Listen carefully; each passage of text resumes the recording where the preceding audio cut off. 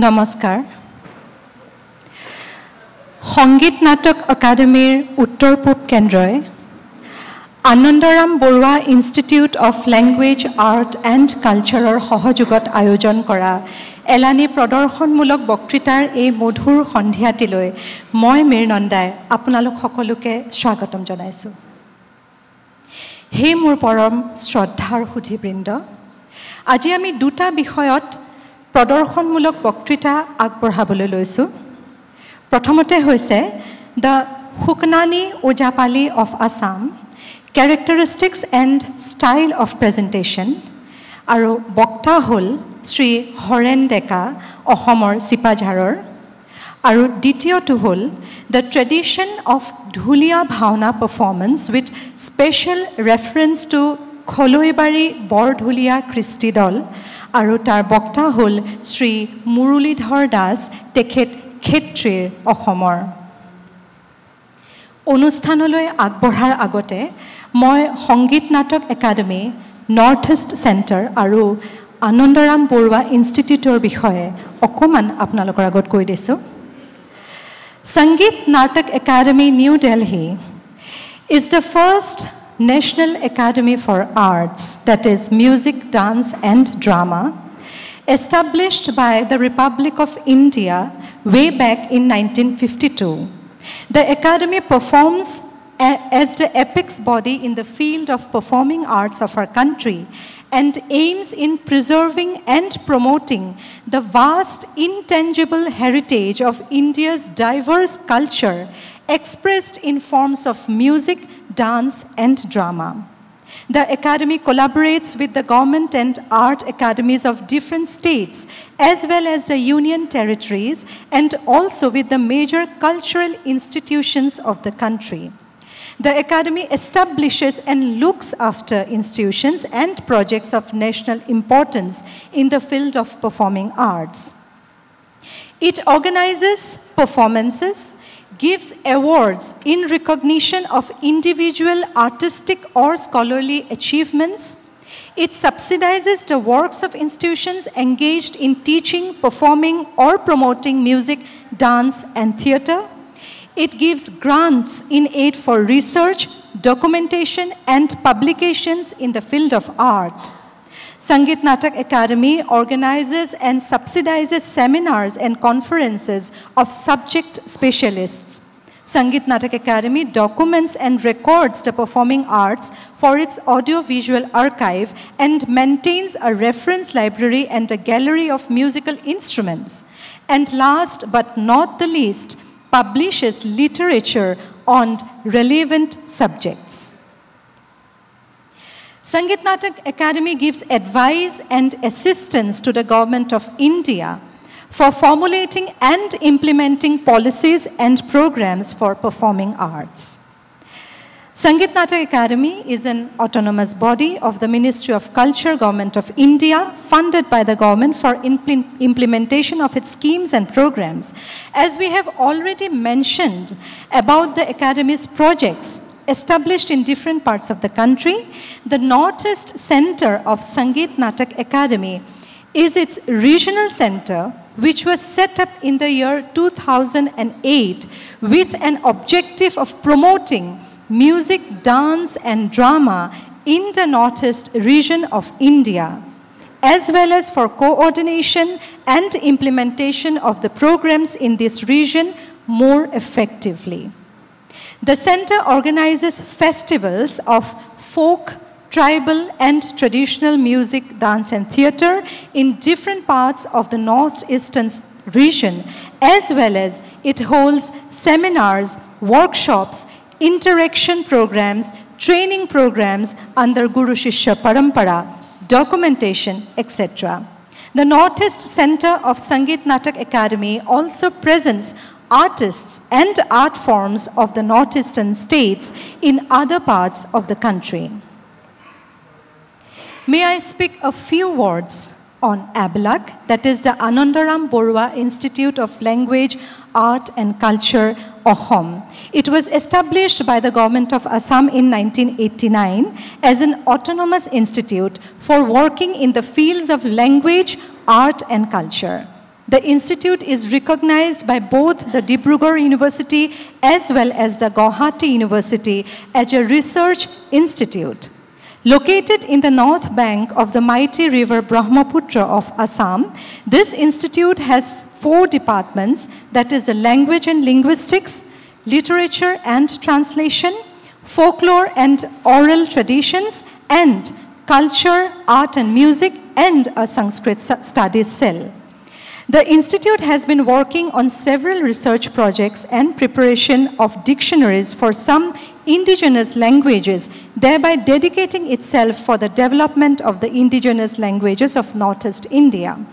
The missing Assamese English and Rabha Assamese English dictionaries have already been published, and works on dictionaries of Assamese, Borooah, Karbi, Dimasa languages are going on. The institute has taken up work of writing the history of Assamese literature in 6 volumes, of which 3 have already been published. The institute has published numerous books on various fields and has also given the prestigious Anundoram Borooah Award to scholars of repute in Indological studies, literary and linguistic studies, Sanskrit studies, and studies in art and culture every year. The institute publishes an academic journal on the 21st May every year, which is named as Anandam. 21st May is the birth anniversary of Anundoram Borooah, the great Indologist, administrator, and researcher. To begin with today's program, may I request Dr. Orup Bordoloi, the project director of Northeast Center, Sangeet Natak Akademi, to deliver his speech and formally welcome the August gathering.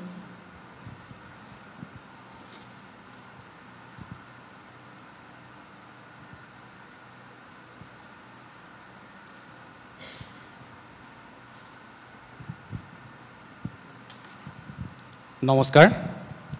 সকলোকে সশ্ৰদ্ধ প্ৰণিপাত জনাইছো ইতিমধ্যে আমাৰ আধৰুটা ঘোষিকাই কৈছে যে সংগীত নাটক একাডেমি হৈছে ভাৰত চৰকাৰৰ সাংস্কৃতিক মন্ত্ৰণালয়ৰ অধীনস্থ এটা স্বতন্ত্ৰ অনুষ্ঠান যি নেকি ভাৰতৰ সংগীত নৃত্য নাটকৰ এটা ৰাষ্ট্ৰীয় একাডেমি মুখ্যতঃ ভাৰতবৰ্ষৰ সংগীত নৃত্য নাটকৰ পৰিবৰ্ধন উত্তৰণৰ বাবে এই সংস্থাই কাম কৰে ঠিক তেনেদৰে সংগীত নাটক একাডেমিৰ উত্তৰ পূব কেন্দ্ৰ স্থাপন কৰা হৈছিল 2008 চনত উত্তৰ পূৰ্বাঞ্চলৰ যিবিলাক বিভিন্ন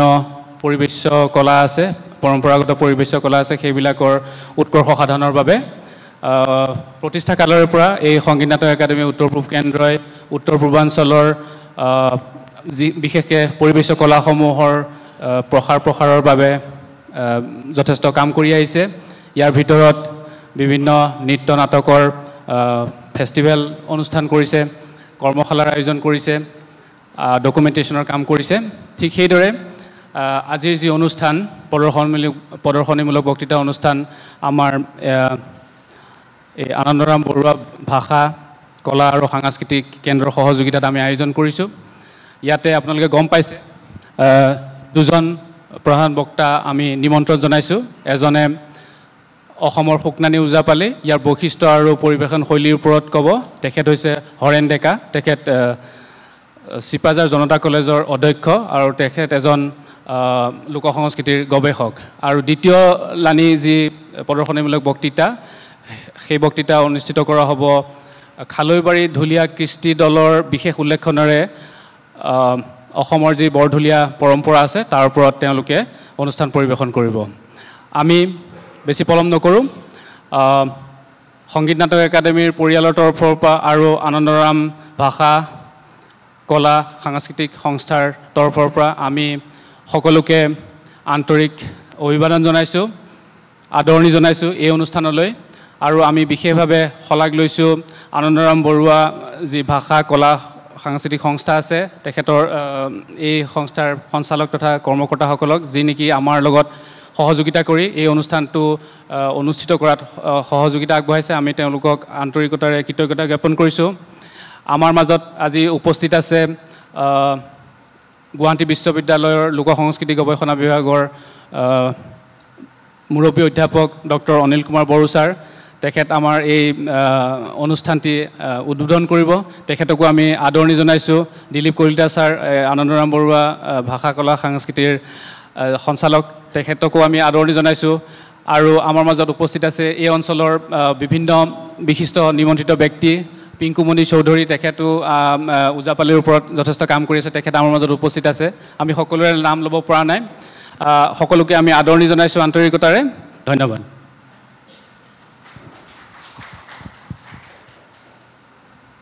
ডক্টৰ অৰূপ বৰদলৈক মই আন্তৰিক ধন্যবাদ জনাইছোঁ এতিয়া আমি আমাৰ আজিৰ অনুষ্ঠানৰ মুখ্য অতিথি প্ৰফেসৰ অনিল কুমাৰ বড়ো ছাৰ তেখেত ফোকলোৰ এণ্ড ৰিচাৰ্চ ডিপাৰ্টমেণ্ট গুৱাহাটী ইউনিভাৰ্চিটিৰ মুৰব্বী অধ্যাপক তেখেতক মঞ্চলৈ আদৰিছোঁ আৰু লগতে আবিলাকৰ সঞ্চালক প্ৰফেসৰ দিলীপ কলিতা ছাৰকো মঞ্চলৈ আমন্ত্ৰণ জনাইছোঁ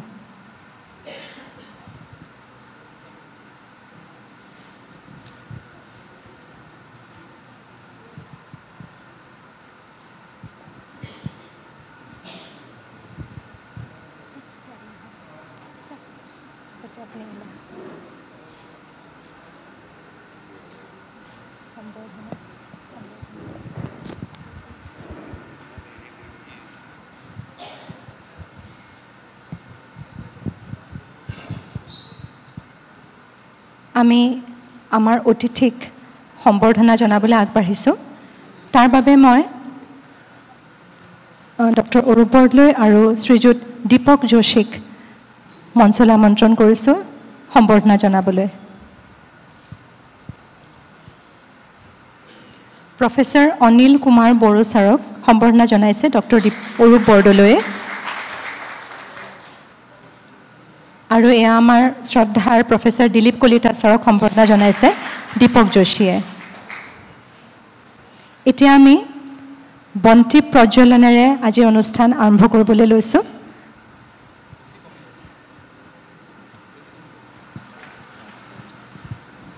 এগছি বন্তি প্ৰজ্বলনেৰে আমি অনুষ্ঠান আৰম্ভ কৰোঁ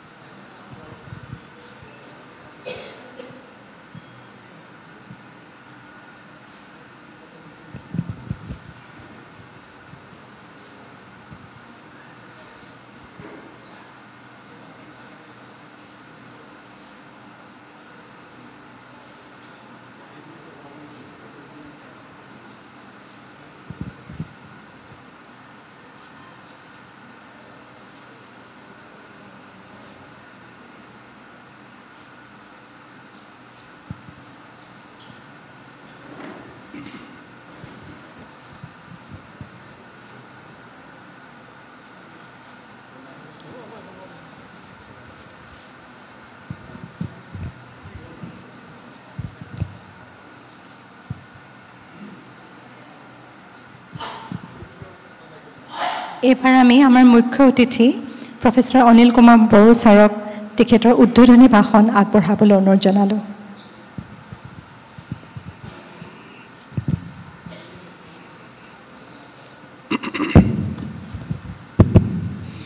নমস্কাৰ শুভ সন্ধিয়া আজিৰ এই সংগীত নাটক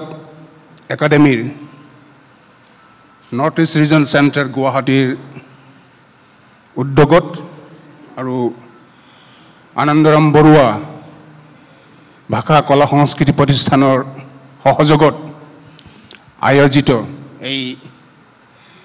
লেকচাৰ ডেমনষ্ট্ৰেশ্যন প্ৰগ্ৰেমত ইয়াত উপস্থিত শ্ৰদ্ধেয় সুধীবৃন্দ আৰু ছাত্ৰ ছাত্ৰী গৱেষক গৱেষিকাসকল আৰু শ্ৰদ্ধেয় ৰাইজ ইতিপূৰ্বেই ঘোষিকাই কৈছে সংগীত নাটক একাডেমীৰ কথা সংগীত নাটক একাডেমীয়ে কি ধৰণৰ কাৰ্যক্ৰমণিকা লৈছে বিশেষকৈ গুৱাহাটীত সংগীত নাটকৰ যি কেন্দ্ৰ স্থাপিত হৈছিলে 2008 চনত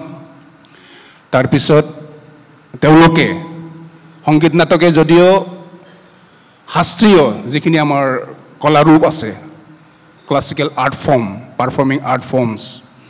সেইবিলাকৰ ওপৰতে তেওঁলোকে বিভিন্ন ধৰণৰ কাৰ্যক্ৰমণিকা ৰাখে যদিও যোৱা কেইবছৰমানত আৰু বিশেষকৈ এই যোৱা কোভিডৰ সময়খিনিত আমাৰ ইয়াৰ উত্তৰ পূৰ্বাঞ্চলৰ যিখিনি থলুৱা কলাৰূপ কলাৰীতিসমূহ আছে আৰ্ট ফৰ্মছ পাৰফৰ্মেঞ্চেছ সেইবিলাকৰ ওপৰত যথেষ্ট তেওঁলোকে ডকুমেণ্টেশ্যনৰ কাম কৰিছে বা এই ধৰণৰ লেকচাৰ ডেমনষ্ট্ৰেশ্যনৰ কাম কৰিছে বিভিন্ন ধৰণৰ লোকেল স্থানীয় কলাৰূপ বা বিভিন্ন ধৰণৰ জনগোষ্ঠীয় লোকৰ যিখিনি নৃত্য বা আনকি লোকসংগীতৰ বিভিন্ন ৰূপৰ ওপৰত তেওঁলোকে ডকুমেণ্টেশ্যনৰ কাম কৰিছে আজিৰ ধৰণৰ যিটো অনুষ্ঠান সেই অনুষ্ঠান বিশেষকৈ এটা ডকুমেণ্টেশ্যনৰ প্ৰগ্ৰেম আচলতে ডকুমেণ্টেশ্যনৰ মাজেদি এওঁলোকে যিহেতু লাইভ কাষ্ট কৰে লাইভ বা ইউটিউবৰ মাজেৰে তেওঁলোকে যিটো প্ৰচাৰ কৰে সেই প্ৰচাৰৰ মাজেৰে আমাৰ উত্তৰ পূৰ্বাঞ্চলত অসম বা উত্তৰ পূৰ্বাঞ্চলত কম সংখ্যক বা সীমিত সংখ্যক মানুহৰ মাজত প্ৰচলিত হৈ থকা এই কলাৰূপসমূহক গোটেই ভাৰতৰ যিখিনি আগ্ৰহী উৎসুক অডিয়েন্সৰ মাজত ৰাইজৰ মাজত দৰ্শকৰ মাজত ইয়াক লৈ যোৱাৰ মাজেৰেই গোটেই ভাৰততে আমাৰ অসমৰ যি সংস্কৃতি সত্ৰীয়া সংস্কৃতিৰ লগতে আমাৰ যিটো থলুৱা সংস্কৃতি বিভিন্ন জনগোষ্ঠীৰ মাজত বিভিন্ন অঞ্চলত প্ৰচলিত যিখিনি আঞ্চলিক বা থলুৱা কলাৰীতিসমূহ আছে আৰ্ট ফৰ্মসমূহ আছে তাক প্ৰচাৰ কৰা সেইটোৱে মুখ্য উদ্দেশ্য আৰু এই দিশত আমাৰ ডক্টৰ অৰূপ বৰদলৈ তেওঁ এই কেন্দ্ৰটোৰ সৈতে সংযুক্ত হোৱাৰ পিছত তেওঁ আমি দেখিছোঁ তেওঁ বিশেষভাৱে সক্ৰিয় হৈছে আমাৰ গুৱাহাটী বিশ্ববিদ্যালয়তো আমি তেওঁলোকৰ উদ্যোগতে তেওঁলোকৰ কলাবৰেশ্যনতে আমি অসমৰ বুৰঞ্জীমূলক মালিতা আৰু বিহু নামৰ ওপৰত বিহু গীতৰ ওপৰত আমি এই ধৰণৰ লেকচাৰ ডেমনষ্ট্ৰেশ্যন কৰিছিলোঁ আৰু এই ধৰণৰ অনুষ্ঠান যদি আমি ছাত্ৰ ছাত্ৰীসকলৰ মাজত যদি কৰিব পাৰোঁ শিক্ষানুষ্ঠানক যদি আমি এইবিলাকত জড়িত কৰিব পাৰোঁ সেইটোৰ মাজেৰে আমি নতুন প্ৰজন্মৰ মাজত এই কলাৰীতিসমূহ বেছি আমি জনপ্ৰিয় কৰিব পাৰোঁ কিয়নো আমি বৰ্তমান অৱস্থাত দেখিছোঁ বৰ্তমান যিটো কমাৰ্চিয়েলাইজড যিটো প্ৰতিযোগিতাৰ এটা যুগ কমাৰ্চিয়েলাইজেশ্যনৰ যুগ সেই প্ৰতিযোগিতাৰ যুগত সেই বাণিজ্যিকৰণৰ যুগত আমি দেখিছোঁ বহুত ধৰণৰ আমাৰ থলুৱা কলাৰীতিসমূহ থলুৱা এই ফক পাৰফৰ্মিং আৰ্টসমূহ এতিয়া একেবাৰে নিশকতীয়া হৈ পৰিছে এলাগী হৈ পৰিছে তেনেকুৱা এটা পৰিপ্ৰেক্ষিতত সেই নিশকতীয়া হৈ পৰা সেই কলাৰীতিসমূহক আমি বেছি পুনৰুজ্জীৱিত কৰাৰ বাবেই এই ধৰণৰ উদ্যোগৰ প্ৰয়োজনীয়তা আছে আৰু আমি আশাবাদী ভাৰতৰ এই ধৰণৰ প্ৰতিষ্ঠানে সংগীত নাটক একাডেমীৰ নিচিনা প্ৰতিষ্ঠানে এই ক্ষেত্ৰত উদগনি জনাব এই ক্ষেত্ৰত অশেষ বৰঙণি যোগাব পাৰিব আৰু ইয়াত আমাৰ আনন্দৰাম বৰুৱা প্ৰতিষ্ঠানৰ দৰে প্ৰতিষ্ঠানে আগবাঢ়ি আহিছে আৰু আজিৰ এই অনুষ্ঠানত বিশেষকৈ আমাৰ নামনি অসমৰ দুটা আৰ্ট ফৰ্ম কলাৰীতি পাৰফৰ্মিং আৰ্ট এটা হৈছে হুকনানী ওজাপালি আৰু আনটো হৈছে কামৰূপী ঢুলীয়া এই কামৰূপী ঢুলীয়াৰে আমি আজি ইয়াত প্ৰদৰ্শন আমি ইয়াত দেখিবলৈ পাম কি ধৰণৰ ইয়াক পাৰফৰ্ম কৰা হয় কেনেকুৱা কণ্টেক্সত ইয়াত পাৰফৰ্ম কৰা হয় গোটেইখিনি কথা আমাৰ দুগৰাকী শিল্পীয়ে লোকশিল্পীয়ে ইয়াক বুজাব আৰু পাৰফৰ্ম কৰি দেখুৱাব পৰিৱেশন কৰি দেখুৱাব আশা কৰোঁ আজিৰ এই অনুষ্ঠানৰ মাজেৰে যিসকলে হুকনানী ওজাপালিটো জানে আমাৰ সকলোৱে জানে বিভিন্ন পূজা বিভিন্ন অনুষ্ঠানত ইয়াৰ পৰিৱেশন হয় কিন্তু আজিকালি কমি আহিব ধৰিছে ঠিক তেনেকৈ তাতকৈ আমাৰ কামৰূপীয়া ঢুলীয়া বুলি এটা আছিলে নামনি অসমত সেইটো অতীজৰ তুলনাত আজিকালি বহু কমি গৈছে তাৰ পাৰফৰ্মেঞ্চটো পৰিৱেশনটো কমি গৈছে গতিকে আজি বহুতেই এই অঞ্চলৰ উত্তৰ গুৱাহাটী অঞ্চলৰ ৰাইজে তাৰ পাৰফৰ্মেঞ্চ দেখিবলৈ পাব পৰিৱেশন দেখিবলৈ পাব আৰু সেই দুটা কলাৰীতি সম্পৰ্কে জানিবৰ বাবে এটা সুযোগ লাভ কৰিব এই আশা ৰাখি মই এই সমূহ ভাষণেৰে আজিৰ এই অনুষ্ঠান লেকচাৰ লেকচাৰ ডেমনষ্ট্ৰেশ্যন কাৰ্যসূচী শুভাৰম্ভ হোৱা বুলি ঘোষণা কৰিলোঁ নমস্কাৰ ধন্যবাদ ধন্যবাদ ছাৰ মই এতিয়া আবিলাকৰ সঞ্চালক শ্ৰীযুত দিলীপ কলিতা ছাৰক দুআষাৰ ক'বলৈ অনুৰোধ জনাইছোঁ শ্ৰদ্ধেয় সুধীবৃন্দ মই প্ৰথমেই সংগীত নাটক একাডেমি উত্তৰ পূৰ্বাঞ্চলৰ যি কেন্দ্ৰ সেই কেন্দ্ৰৰ সমূহ কৰ্মকৰ্তালৈ ধন্যবাদ জ্ঞাপন কৰিছোঁ এই অনুষ্ঠানটো আজি দুটা স্বায়ত্তশাসিত সংস্থাই যুটীয়াভাৱে আয়োজন কৰিছে এটা ভাৰত চৰকাৰৰ স্বায়ত্তশাসিত সংস্থা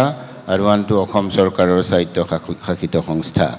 এটো আমাৰ কাৰণে বৰ গৌৰৱৰ বিষয় যে ভাৰত চৰকাৰৰ স্বায়ত্তশাসিত সংস্থা সংগীত নাটক একাডেমিয়ে আমাৰ ইয়াত আজি এই প্ৰদৰ্শন কৰিবলৈ আগবাঢ়ি আহিছে আমি তাৰ বাবে তেওঁলোকক ধন্যবাদ জ্ঞাপন কৰিছোঁ আজিৰ এই অনুষ্ঠানটো আমি বহুদিন আগৰ পৰাই যোগাযোগ কৰি অনুষ্ঠিত কৰিবলৈ ব্যৱস্থা গ্ৰহণ কৰিছিলোঁ আৰু শেহতীয়াকৈ আমি খুব ব্যস্ত হৈ পৰিছিলোঁ আমাৰ লোকমন্থন বুলি যিটো অনুষ্ঠান গুৱাহাটীত অনুষ্ঠিত হ'ল সৰ্বভাৰতীয় এটি অনুষ্ঠান সেই অনুষ্ঠানটোৰ কাৰণে আমি আটাইবোৰ ব্যস্ত হৈ পৰিছিলোঁ আৰু আমাৰ সংস্থাৰ দুগৰাকী আৰু আজিৰ ঘোষিকা মীৰনন্দা বৰঠাকুৰ আমি চাৰিগৰাকীৰ লগতে আৰু তিনিগৰাকী লোকে লগ লাগি যিখন গ্ৰন্থ উলিয়াইছিলোঁ সেইখন আপোনালোকক দেখুৱাবলৈ মই অকণমান প্ৰয়াস কৰিছোঁ এইখন গ্ৰন্থ প্ৰকাশ হৈছিলে আমাৰ ভাৰতবৰ্ষৰ উপৰাষ্ট্ৰপতি আহিছিলে সেইদিনাখন তেখেতে এইটো এখন গ্ৰন্থ উন্মোচন কৰিছিলে আন কেইবাখনো গ্ৰন্থৰ লগতে গতিকে এই গ্ৰন্থখনৰ নাম লোক পৰম্পৰা আৰু আজি আমি যিটো কাম কৰিবলৈ ওলাইছোঁ সংগীত নাটক একাডেমিৰ সৈতে সেয়াও এক লোক পৰম্পৰা এই কামৰূপীয়া ঢুলীয়া আৰু শুকনানী ওজাপালি আপোনালোকে অলপ পিছত দেখিবলৈ পাবই মই সেইকাৰণে সেই বিষয়ে নকওঁ আৰু আজি যিখিনি আমাৰ শিল্পীয়ে ইয়াত অনুষ্ঠান পৰিৱেশন কৰিবলৈ আহিছে তেওঁলোকৰ প্ৰায়ভাগকে মই চিনি পাওঁ মুৰলীধৰ ডেকাৰ লগত মোৰ বহুত পুৰণি চিনাকি মই যেতিয়া গৱেষণা কৰিছিলোঁ 1984 চনৰ পিছতে তেখেতৰ ঘৰলৈও গৈছিলোঁ আৰু আমাৰ ললিতনাথ ওজা তেখেত সংগীত নাটক একাডেমিৰ বঁটা প্ৰাপক আছিলে তেখেতৰ দল আছিলে তেখেত আজি আমাৰ মাজত নাই কিন্তু তেখেতৰ যিটো দল সেই দলটোৱে আজি ইয়াত আমাৰ হৰেন ডেকাদেৱৰ যিটো বক্তৃতা অনুষ্ঠান তাত তেওঁলোকে প্ৰদৰ্শন কৰিব মই আপোনালোক সকলোকে আদৰণি জনাইছোঁ আৰু আজি আমাৰ উত্তৰ গুৱাহাটীৰ যিখিনি গুণগ্ৰাহী ব্যক্তি আছে কলা শিল্পৰ প্ৰতি অনুৰাগী ব্যক্তি আছে তাৰে আটাইখিনি ইয়াত আহিব পৰা নাই আৰু আমিও হয়তো সকলোকে সময়মতে প্লেনিং কৰিবৰ কাৰণে পৰিকল্পনা কৰিবলৈ সুযোগ দিব পৰা নাই খুব কম সময়ত নিমন্ত্ৰণী আগবঢ়াইছোঁ আপোনালোক যিসকল আহিছে আপোনালোক সকলোকে আদৰণি জনাইছোঁ উত্তৰ গুৱাহাটীৰ প্ৰেছ গিল্ড তেখেতসকলৰ সদস্যসকল আহিছে তেখেতসকলেই আমাৰ এই বাৰ্তাবিলাক এই চাৰিবেৰৰ মাজৰ পৰা গোটেই অসমৰ মাজলৈ লৈ যাব মই তেখেতসকলকো আদৰণি জনাইছোঁ আৰু আমাৰ ওচৰ পাজৰৰ যিসকল আয়তী আছে তেখেতসকলে আজি আহি উপস্থিত হৈছে মই তেখেতসকলকো আদৰণি জনাইছোঁ উত্তৰ গুৱাহাটীৰ সমূহ শ্ৰোতা দৰ্শক যি উপস্থিত আছে সকলোকে আদৰণি জনোৱাৰ লগতে মই বিশেষভাৱে আদৰণি জনাইছোঁ গুৱাহাটী বিশ্ববিদ্যালয়ৰ গৱেষক গৱেষিকাসকলক তেওঁলোকে বহু কষ্ট কৰি পেলাই আজি আহি আমাৰ ইয়াত উপস্থিত হৈছেহি আৰু ৰাতি উভতি যাবলৈ তেখেতসকলৰ ঘৰ পাবলৈ বহুত দেৰি হ'ব বহুতৰ বাবে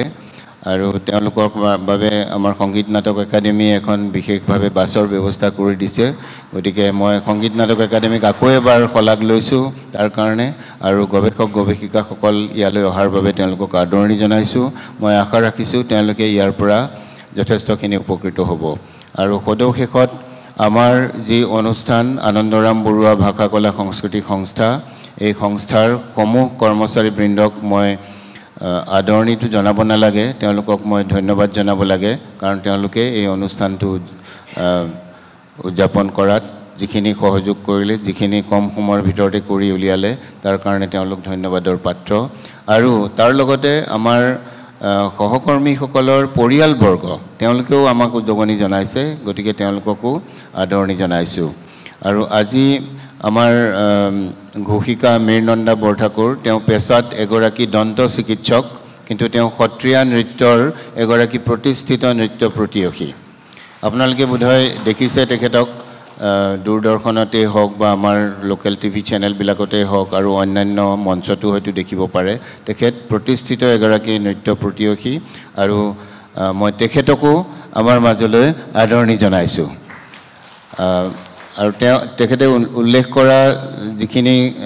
এবিলাকৰ বিষয়ে কথা আছিলে সেইখিনি আমাৰ ৱেবছাইটৰ পৰা লৈছে তেখেতে নিশ্চয় তাত দুটামান কথা আপডেট হৈ উঠা নাই আমাৰ অসমীয়া সাহিত্যৰ বুৰঞ্জী 3খনৰ ঠাইত এতিয়া 5খন প্ৰকাশ হৈ ওলালে আৰু আমাৰ অভিধান কাৰ্বি অভিধানখনো প্ৰকাশ হৈ ওলালে আৰু আজিৰ তাৰিখত আমাৰ নেপালী অসমীয়া ইংৰাজী অভিধানখন প্ৰেছত আছে দুৰ্গা পূজাৰ পিছতেই সেইখনো প্ৰকাশ হৈ ওলাব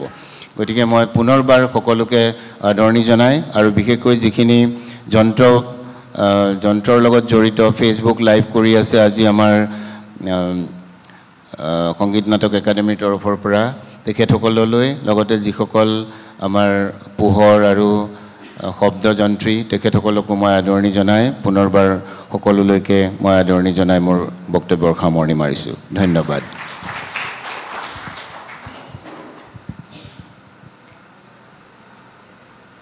অধ্যাপক দিলীপ কলিতা ছাৰলৈ অশেষ ধন্যবাদ জ্ঞাপন কৰিছোঁ এতিয়া আমি মূল অনুষ্ঠানলৈ আগবাঢ়িম সেয়া হৈছে প্ৰদৰ্শনমূলক বক্তৃতা লেকচাৰ ডেমনষ্ট্ৰেশ্যন আমাৰ আজি প্ৰথম বিষয়টো হ'ল the Sukanani Ojapali of Assam characteristics and style of presentation অসমৰ সুকনানী ওজাপালি বৈশিষ্ট্য আৰু পৰিৱেশন ৰীতি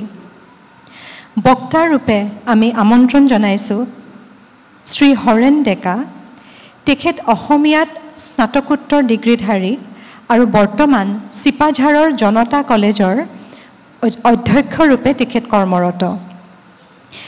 Sri Horen Deka was introduced to the folk culture of Assam by his grandfather, who was himself a Oja of Biah Ojapali, and his father, who was a Nagara player.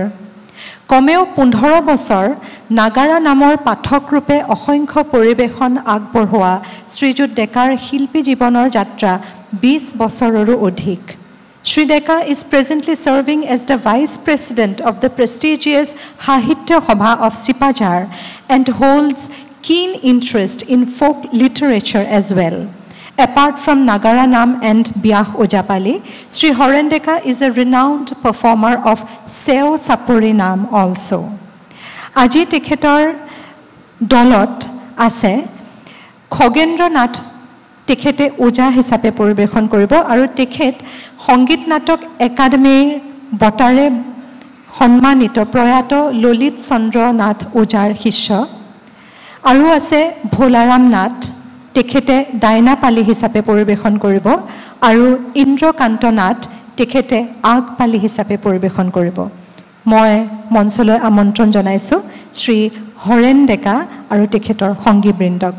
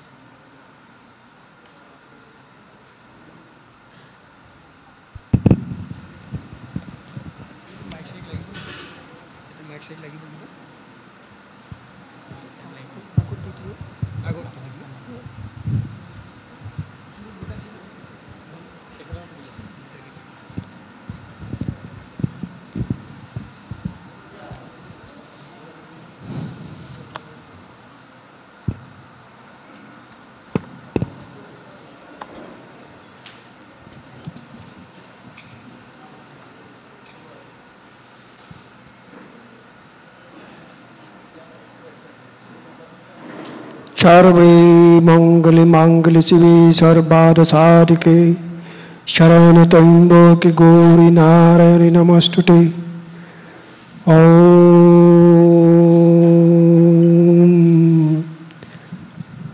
शान्तकारं भोजगशरणं पद्मनाभं सुरेशं विश्वधारं गगनसदृशं मेघवर्णं शुभङ्गं लक्ष्मीकान्तं कमलनयनं जगविदनगम्यं वन्दे विष्णुभवहरं सर्वलोकनाथं शान्तिः शान्तिः शान्तिः। भारत सरकारों सांस्कृतिक मंत्रालयर संगीत नाटक एकाडेमी विशेष उद्योगत और एक संगीत नाटक एकाडेमी उत्तर पूर्वांचल केन्द्र सहयोगत आबिलेकर पृष्ठपोषकताते हक सहयोगते আজি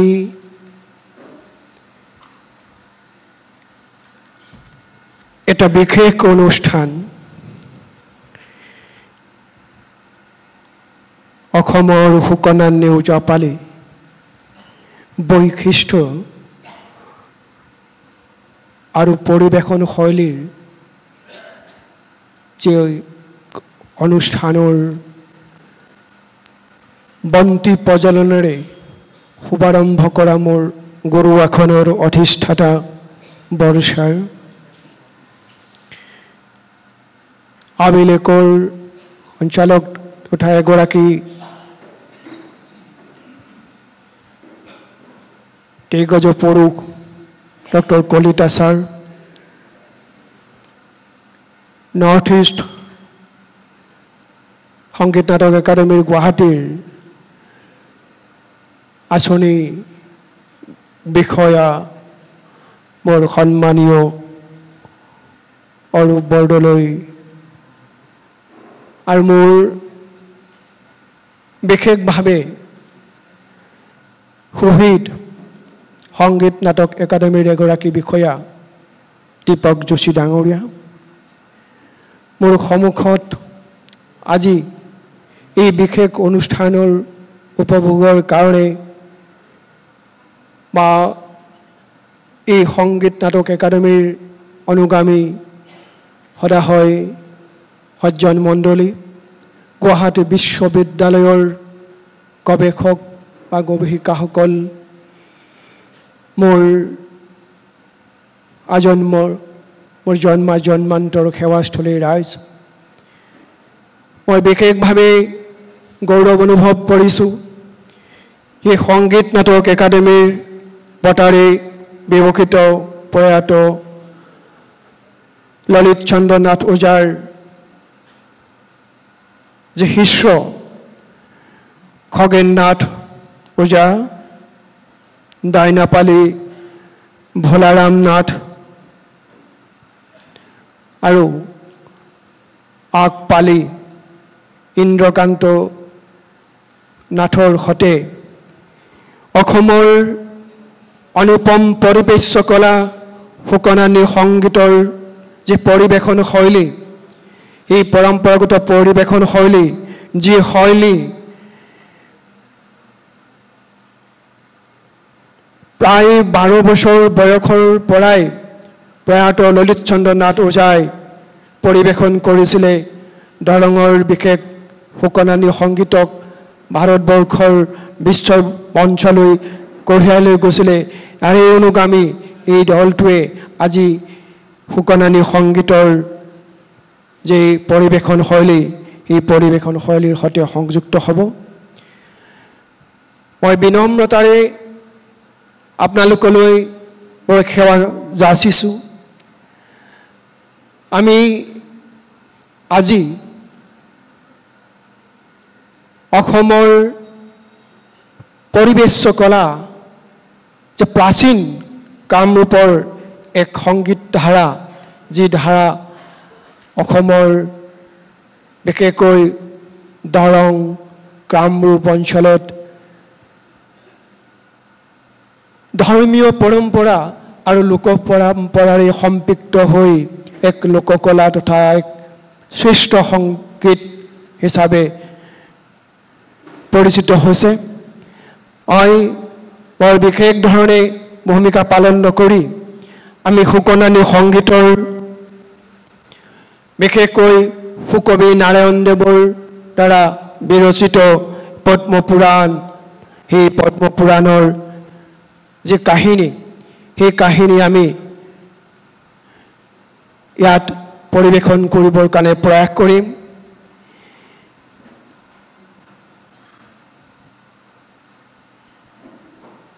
অসমৰ কোচ ৰজা দৰঙৰ প্ৰথম গৰাকী কোচ ৰজা ধৰ্মনাৰায়ণৰ পৃষ্ঠপোষকতাত সুকবি নাৰায়ণ দেৱে পদ্মপুৰাণ ৰচনা কৰিছিল এই কথা বা এই ধৰণৰ এক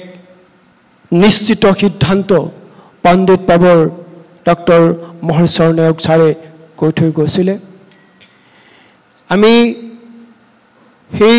সপ্তদশ শতিকাৰ বা 16 শতিকাৰ শেষ সপ্তদশ শতিকাত প্ৰকাশ হোৱা সুকবি নাৰায়ণ দেৱৰ সেই পদ্মপুৰাণক আমি আজি সুকন্নানী সংগীত হিচাপে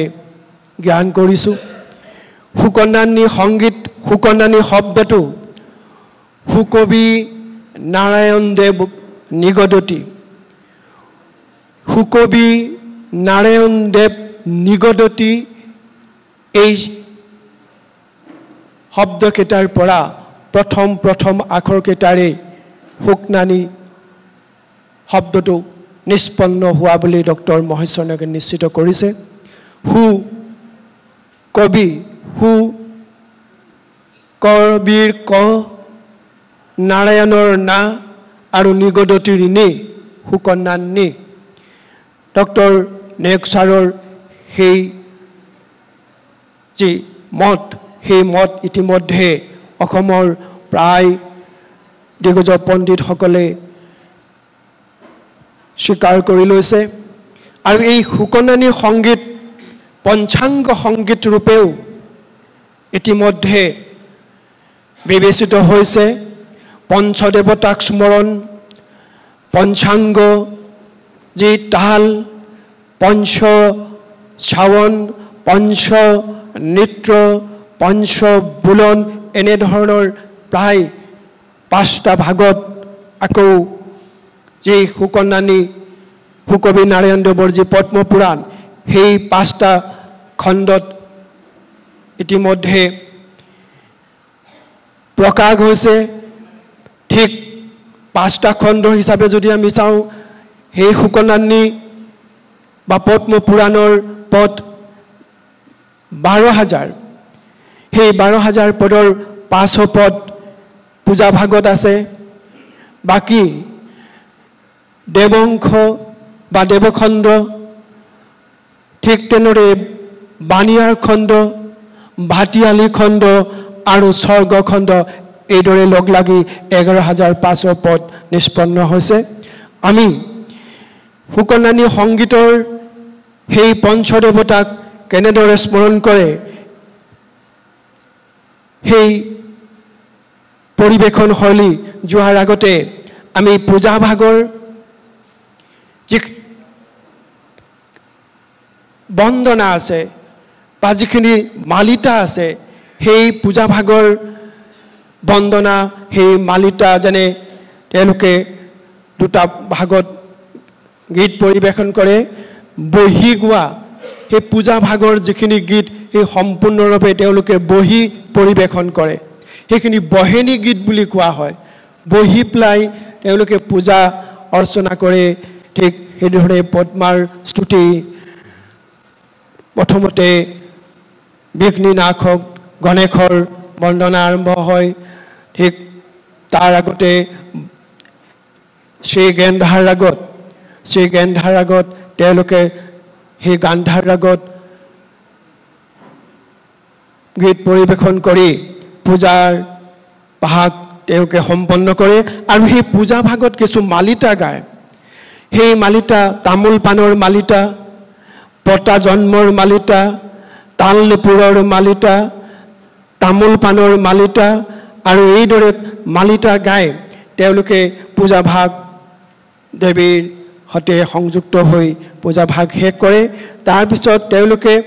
আকৌ যেতিয়া উঠনি গীত আৰম্ভ হয় সেই উঠনি গীত আৰম্ভ হোৱাৰ লগে তেওঁলোকে ঠিক দেৱখণ্ডৰ গীত বা পৰিবেশন কৰে আৰু দেৱখণ্ডৰ গীত যেতিয়া পৰিবেশন কৰিব তেতিয়াও তেওঁলোকে বন্দনা পৰিবেশন কৰে গতিকে আমি পূজা ভাগৰ সেই কথাখিনিলৈ ইমানতে সামৰি আমি উঠনি গীতৰ প্ৰথম বৰ্ণনা পঞ্চদেৱতাক কেনেকৈ স্মৰণ কৰে হা তা না ৰি ৰিতা এই যে পাঁচটা শব্দ সেই পাঁচটা শব্দ হা তা না ৰি ৰিতা সেই হা শব্দটোৱে গণেশক নিষ্পন্ন কৰিছে তা শব্দটোৱে বা তা ৰাগৰ গুৰিটোৱে আমাৰ দেৱাদিদেৱ মহাদেৱক নিষ্পন্ন কৰিছে না শব্দটোৱে আমাৰ দেৱী মহামায়াক বুজাইছে ৰি শব্দটোৱে ভগৱান কৃষ্ণ আৰু ৰীতা শব্দটোৱে গন্ধৰ্বক বুজাইছে গন্ধৰ্ব দেৱতাক এই পঞ্চদেৱতাক এওঁলোকে স্মৰণ কৰিছে ওজাই ত্ৰিভংগত আছে এতিয়া এই ত্ৰিভংগত থাকি এওঁলোকে ৰাগৰ গুৰি টানা নানা আৰম্ভ কৰিব মই আৰম্ভ কৰিবৰ কাৰণে অনুৰোধ জনাইছোঁ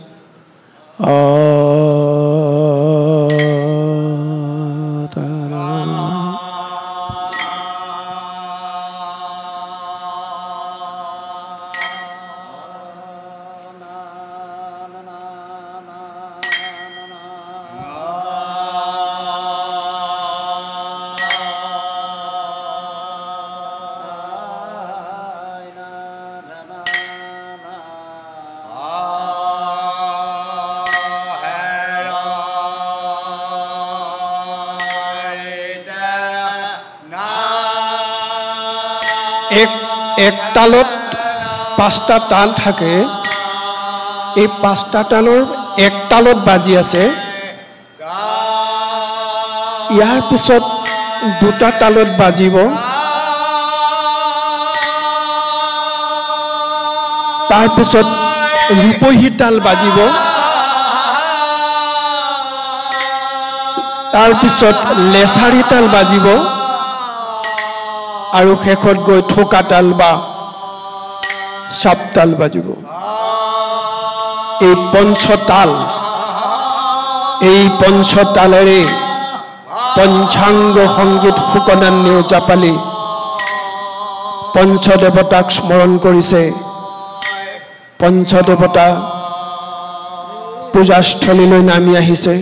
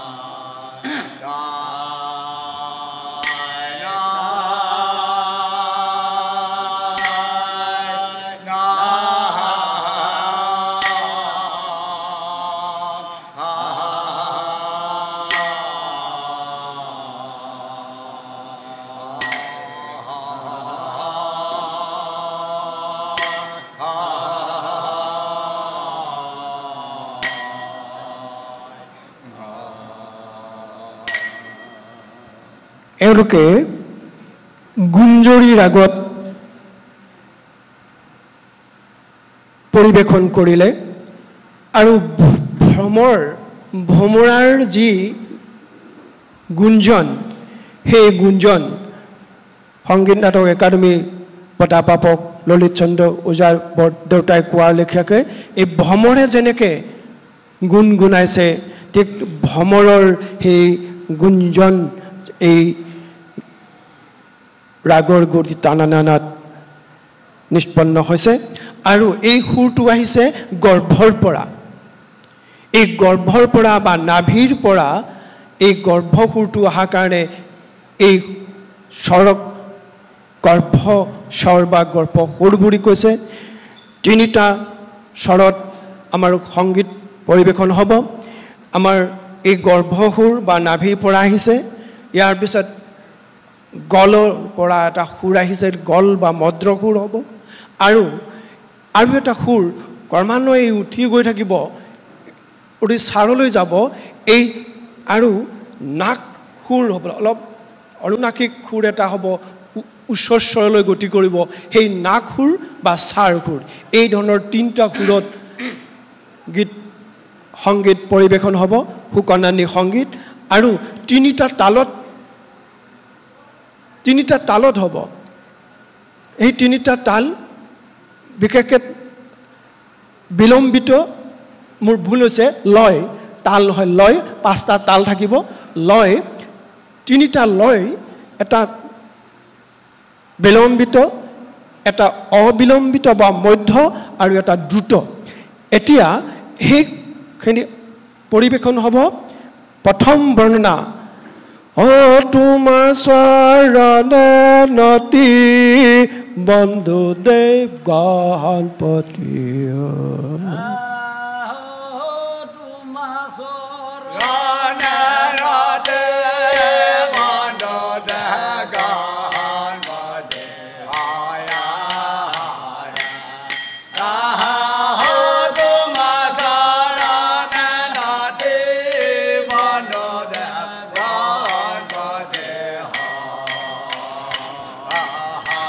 লগে লগে মুদ্ৰাবোৰ পৰিৱেশিত হৈছে মুদ্ৰা এতিয়া এওঁলোকে খোলা মুদ্ৰা পৰিৱেশন কৰিছে এখন হাতেৰে যি মুদ্ৰা পৰিৱেশন হয় তাক খোলা মুদ্ৰা বুলি কোৱা হৈছে আকৌ ওজাই দুখন হাতেৰে মুদ্ৰা দিছে সেয়া বন্ধ মুদ্ৰা হ'ব অলপ পিছত তেখেত চলি আহিব চলন মুদ্ৰা পৰিৱেশন হ'ব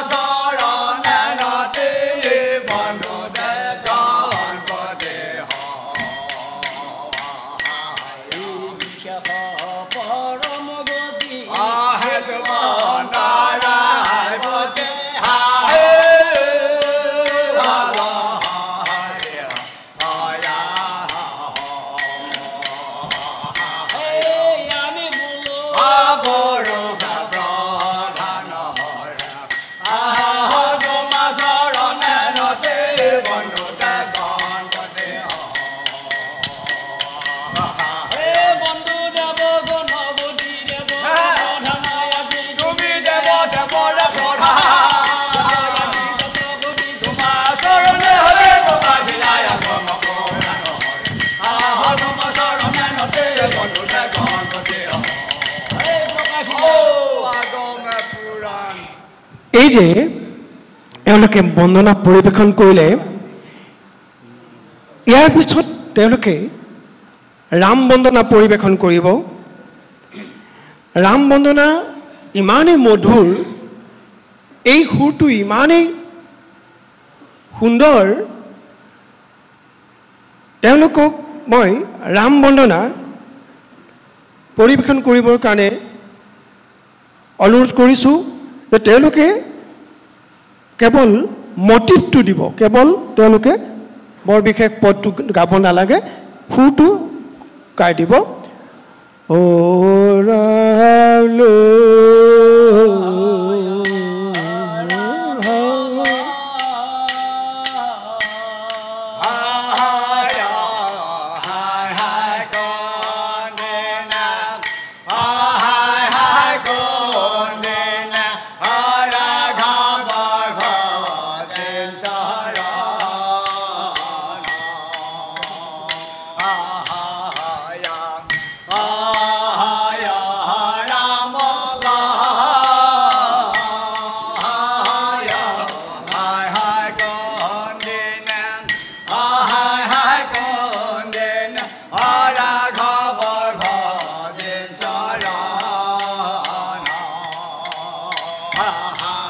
এইদৰে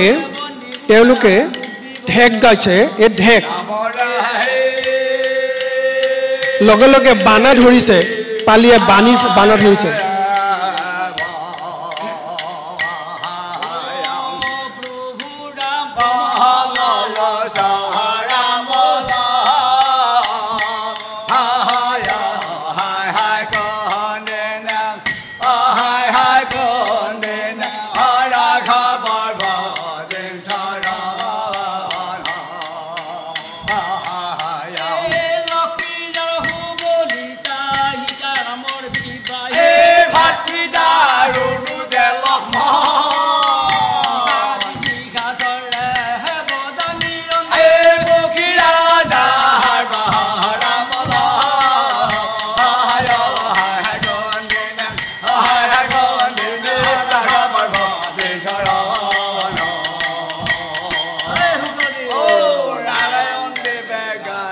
ইয়াৰ পিছত তেওঁলোকে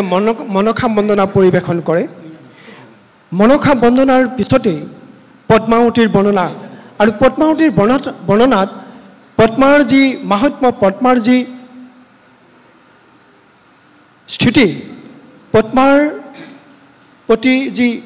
ভক্তি পৰাকাষ্ঠা সেই ভক্তি পৰাকাষ্ঠা সুন্দৰভাৱে প্ৰকাশ পায় সুৰটো বৰ সুন্দৰ অতি মোহনীয়া ওয়ে প্ৰণাম কৰো পদ্মাৱতী আই শিৱৰ কুমাৰী প্ৰণাম কৰো পদ্মাৱতী আই শিৱৰ কুমাৰী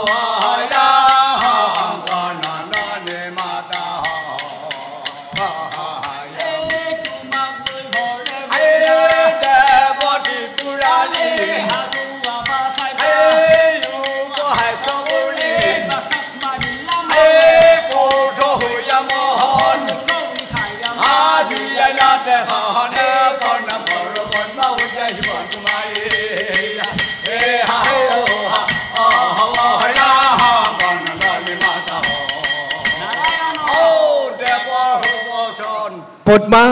জন্মিলে পদ্মা আৰু বিভিন্ন পদ আছে পিছলৈকে সেই পদবোৰ সুন্দৰভাৱে পদ্মা আহি পুনৰ তাত মানে যি ঠাইত এই পূজাৰ যি উপস্থাপিত হৈছে সেই পূজাত আহি তেওঁ স্থাপন হয় লগে লগে শাক্ত দেৱী আৰু শৈৱৰ এক মিলন ঘটে ইয়াৰ পিছতে শিৱ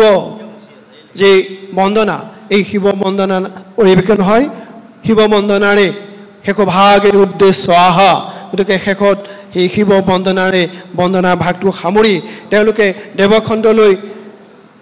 আমি আগবাঢ়িছোঁ দেৱখণ্ডত আমাৰ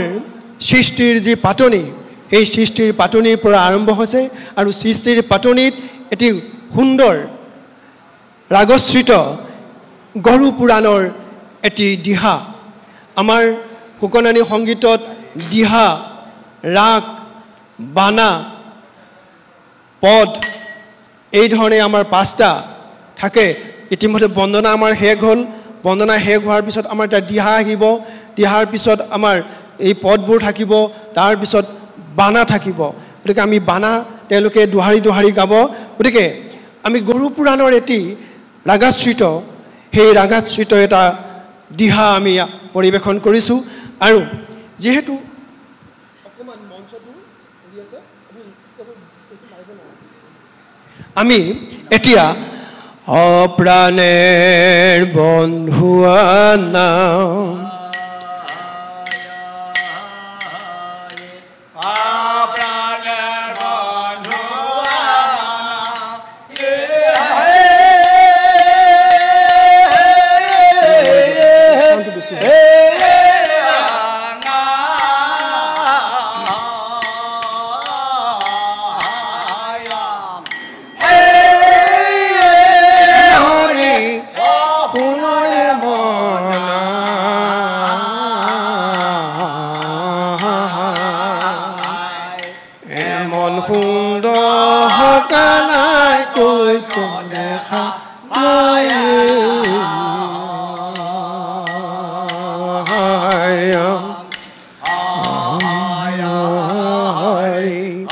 প্ৰাণেৰ বন্ধু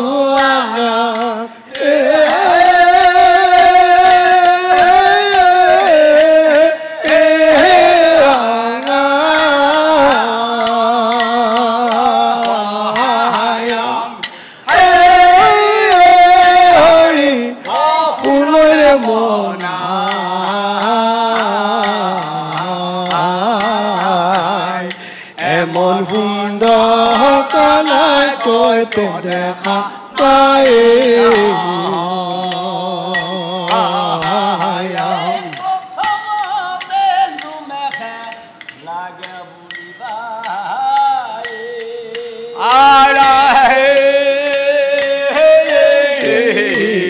এই বানা পালিয়ে বানা ধৰিছে লগে লগে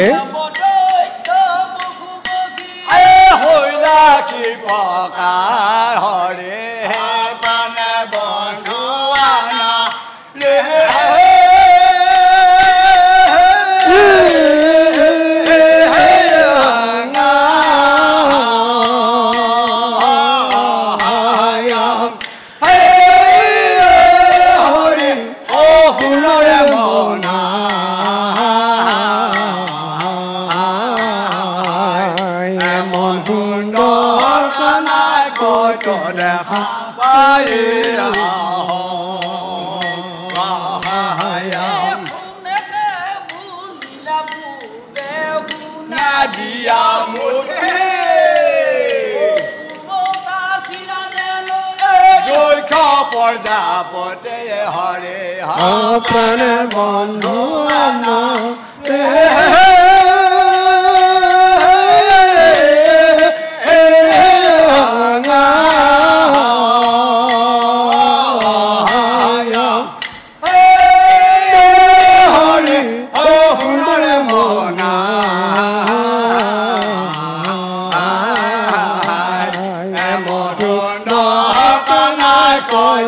দেখা পায়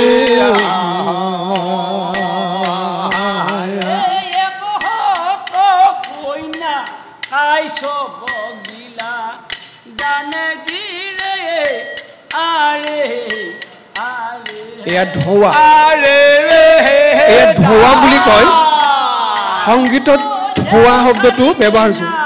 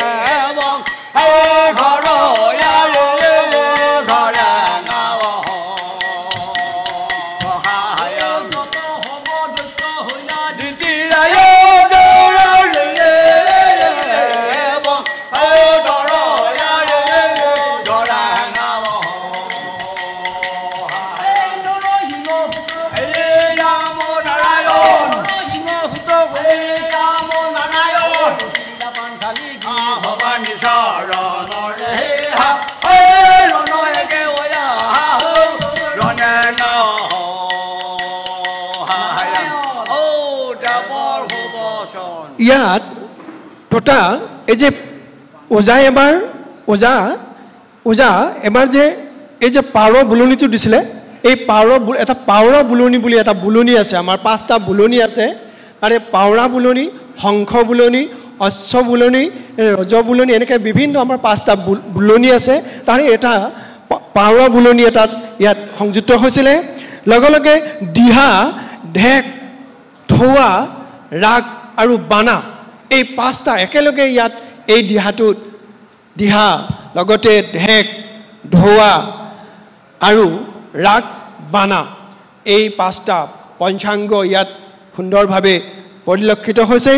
আৰু বাৰে বাৰে দোহাৰিছে দোহাৰি গাইছে কাৰণে এই দিহা আৰু আচলতে দিহা হৈছে এক পৰামৰ্শ দিহা হৈছে এক ৰাস্তা দিহা হৈছে এক ৱে আৰু এই ধৰণে দিহা বা সূৰ্যাপদৰ সেই দোহাৰ পৰা দিহাই এটা আমাক পৰামৰ্শ দিছে এটা ৰাস্তা দিছে সেই ৰাস্তা আমি আমাৰ জীৱনত বা ঠিক ধৰণে এই দিহাটোৱে বা এই পদংশই আমাক তেনেধৰণে এটা সৃষ্টিৰ পাতনিৰ সুন্দৰ এটা ইংগিত কেনেকৈ সৃষ্টিখন প্ৰসাৰ হ'ল কেনেকৈ প্ৰসাৰতা লাভ কৰিলে তাৰ সুন্দৰ এটা পৰিৱেশ এটা আস্বাদন আমাক দিলে ইয়াৰ পিছতে পুষ্পধাৰী খণ্ড এখন আছে এই গোসাঁইৰ বিয়া আমাৰ মহাদেৱৰ বিয়াৰ এক মানে কাৰ্য সম্পাদন হ'ব তাত এটা ৰাগ আছে এই আমাৰ বৰাৰী ৰাগৰ এটা দিহা সেই দিহা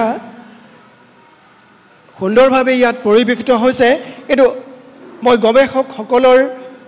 কাৰণে এটা কথা কৈ থৈছোঁ যে সুকনানী সংগীত হৈছে এই পদ্মাৱতীৰ এক শাক্তৰ সংগীত এই শাক্ত ধৰ্মাৱলম্বী লোকসকলে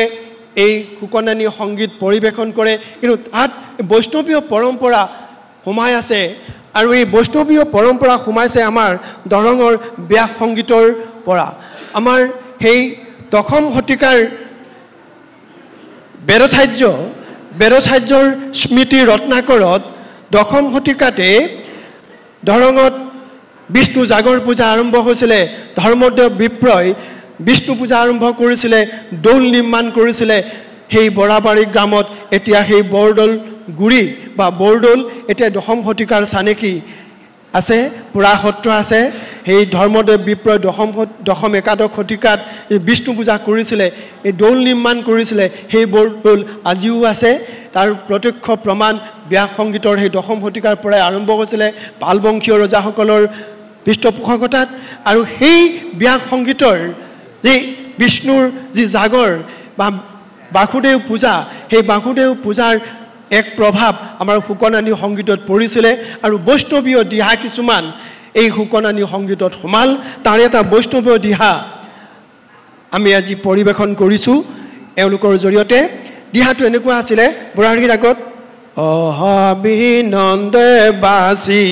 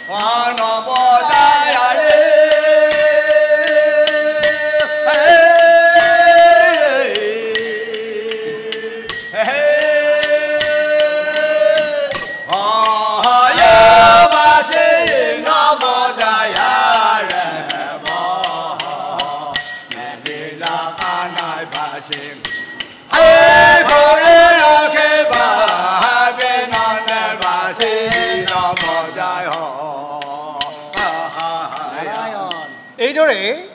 পুনৰ তেওঁলোকে আন এটি বৈষ্ণৱীয় দিহা পৰিৱেশন কৰে দুখে কিয়ে জয় হৰিৰাম বোলে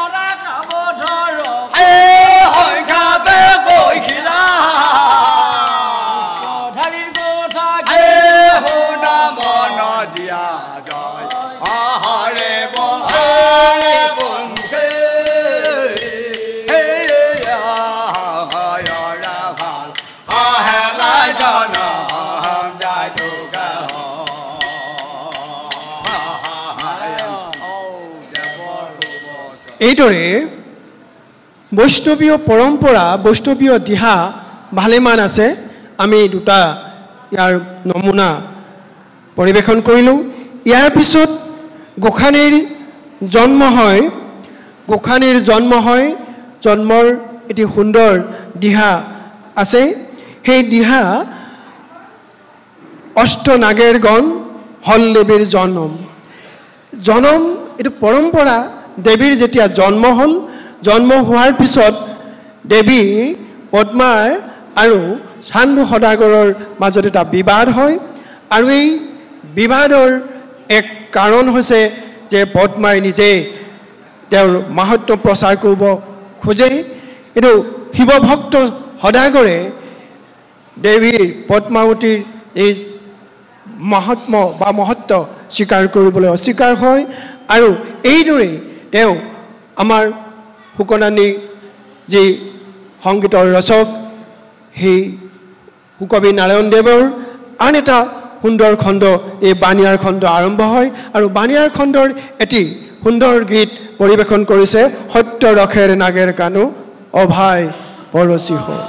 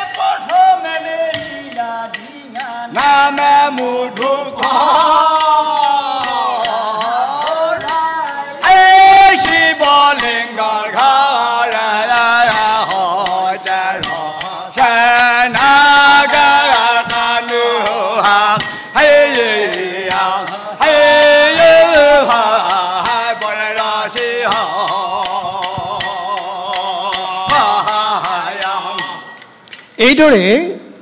বাণিজ্যৰ আৰম্ভ হয় বাণিজ্য খণ্ড যেতিয়া আৰম্ভ হ'ল ডিঙা মেলি যায় বিভিন্ন লংকাৰ পৰ্যন্ত তেওঁ চন্দ্ৰধৰে ব্যৱসায় বাণিজ্য কৰিছিলে আৰু হুকনানী সংগীতৰ অসমৰ এটা সুন্দৰ সেই সময়ৰ পৰিৱেশ তাত বেহাৰ বাণিজ্যৰ এটা পৰিৱেশ এটা আছে তাৰ পিছত পদ্মাৰ সৈতে যেতিয়া বাদ হ'ল পদ্মাৰ সেই চান্দৰ বাণিজ্যৰ এক মানে বিঘিনি হয় তেতিয়া শিৱ ভক্ত চন্দ্ৰধৰে আমাৰ সেই সাগৰ বা গংগাৰ যি প্ৰতীক সেই সাগৰ বা সেই ভগৱতীক স্মৰণ কৰে এটি সুন্দৰ দিহা সুন্দৰ ৰাগশ্ৰিত দিহা সেই ৰাগশ্ৰিত দিহাটিক মই পৰিৱেশন কৰিবৰ কাৰণে আহ্বান জনাইছোঁ অগংগা অভয়তাৰিণী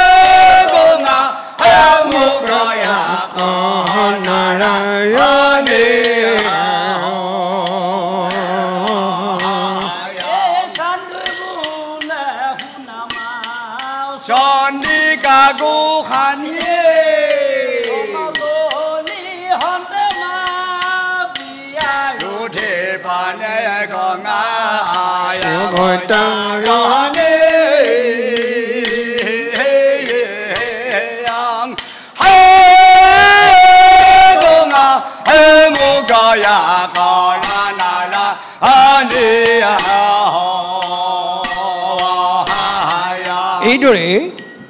সেই চন্দ্ৰধৰে তেওঁ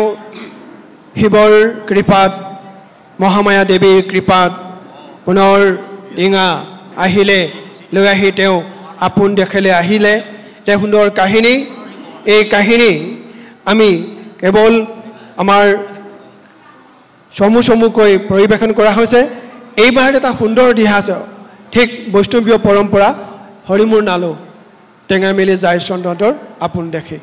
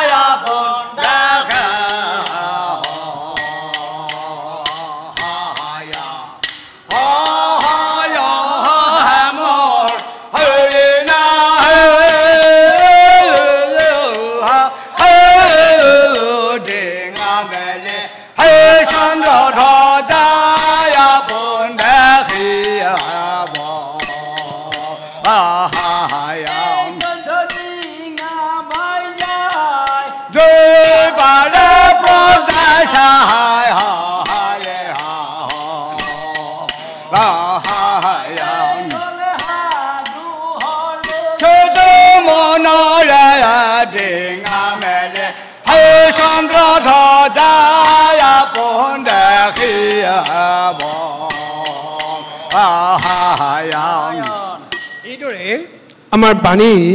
যেটো বাণীজ খণ্ড বা সেই বাণীয়াৰ খণ্ড আমাৰ সমাপ্ত হয়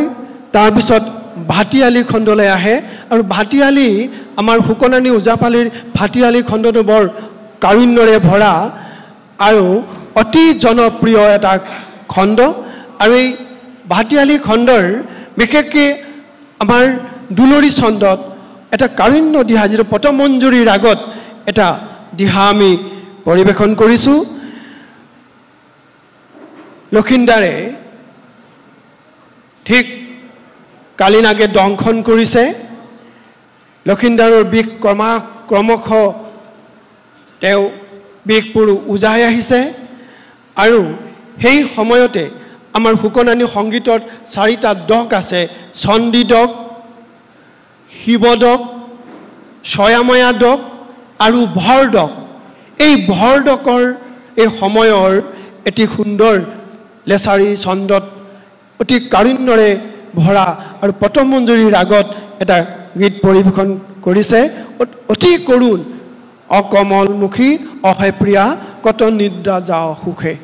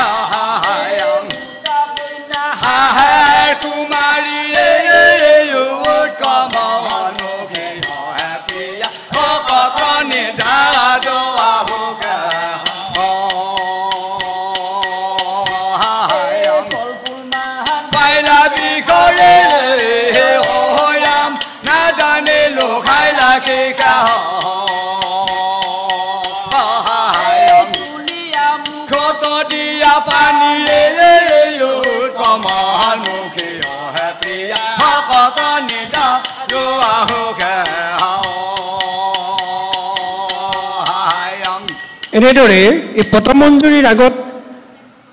গীতটো পৰিৱেশন হোৱাৰ পিছত আন এটি ভাটিয়ালী ৰাগত দিহা এটা আছে অবেলাই কান্দৰে অভাগী দুখনি বেউলাই কান্দেৰে প্ৰভু প্ৰভু বুলি বেউলাই কান্দেৰে অতি কাৰুণ্যৰে প্ৰকাশ হয় আৰু ৰভাস্থলীত বা সেই সময়ত যি পূজাত বিশেষকৈ চকু পানী বহৰি যায় বেউলাৰ কন্দনত গছৰ পাত সৰি পৰে তেনে ৰাতিৰ এটি পৰিৱেশ বিশেষকৈ ভাটিয়ালী ৰাগত আমাৰ এই দিহা এটা পৰিৱেশন কৰিছে বেউলাই কান্দেৰে অভাগী দুখনি বেউলাই কান্দে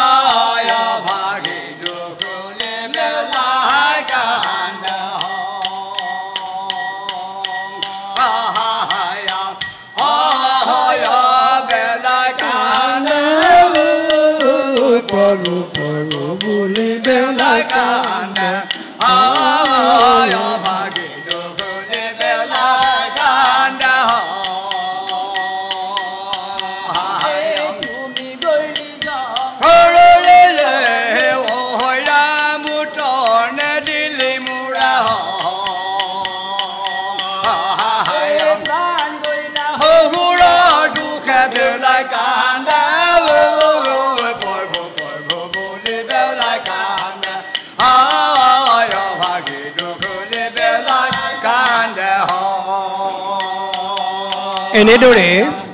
ভাটিয়ালী খণ্ড বিভিন্ন দিহা বিভিন্ন কাৰুণ্যৰে ভৰা দিহা পৰিৱেশন কৰে তাৰ পিছত তেওঁলোকে বা সুকনানী সংগীতৰ সেই নিৰ্দেশ অনুযায়ী বেউলাৰ দেৱৰপুৰীৰ পৰা যেতিয়া চম্পক নগৰলৈ আহে এই ভাটিয়ালী খণ্ডৰ শেষত বেউলাই চম্পক নগৰলৈ যেতিয়া আহে তেতিয়া এটা সুন্দৰ দিহা আপোনালোকে পৰিৱেশন কৰে যে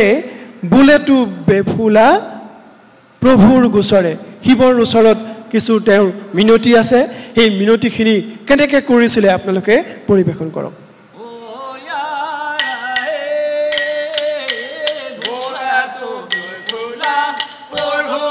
লেছাৰী ছন্দত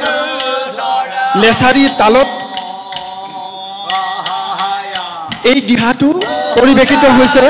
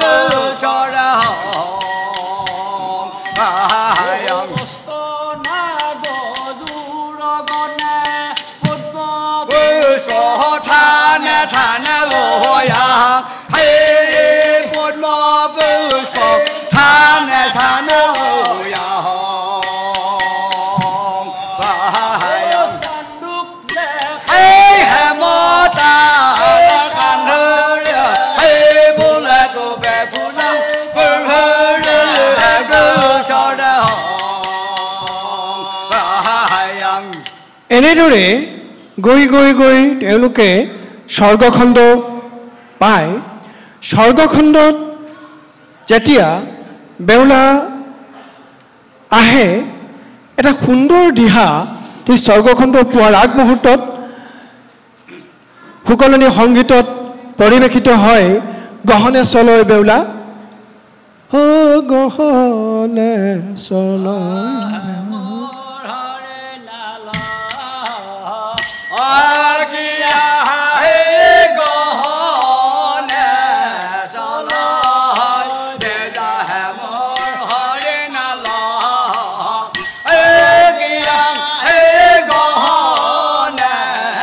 Allah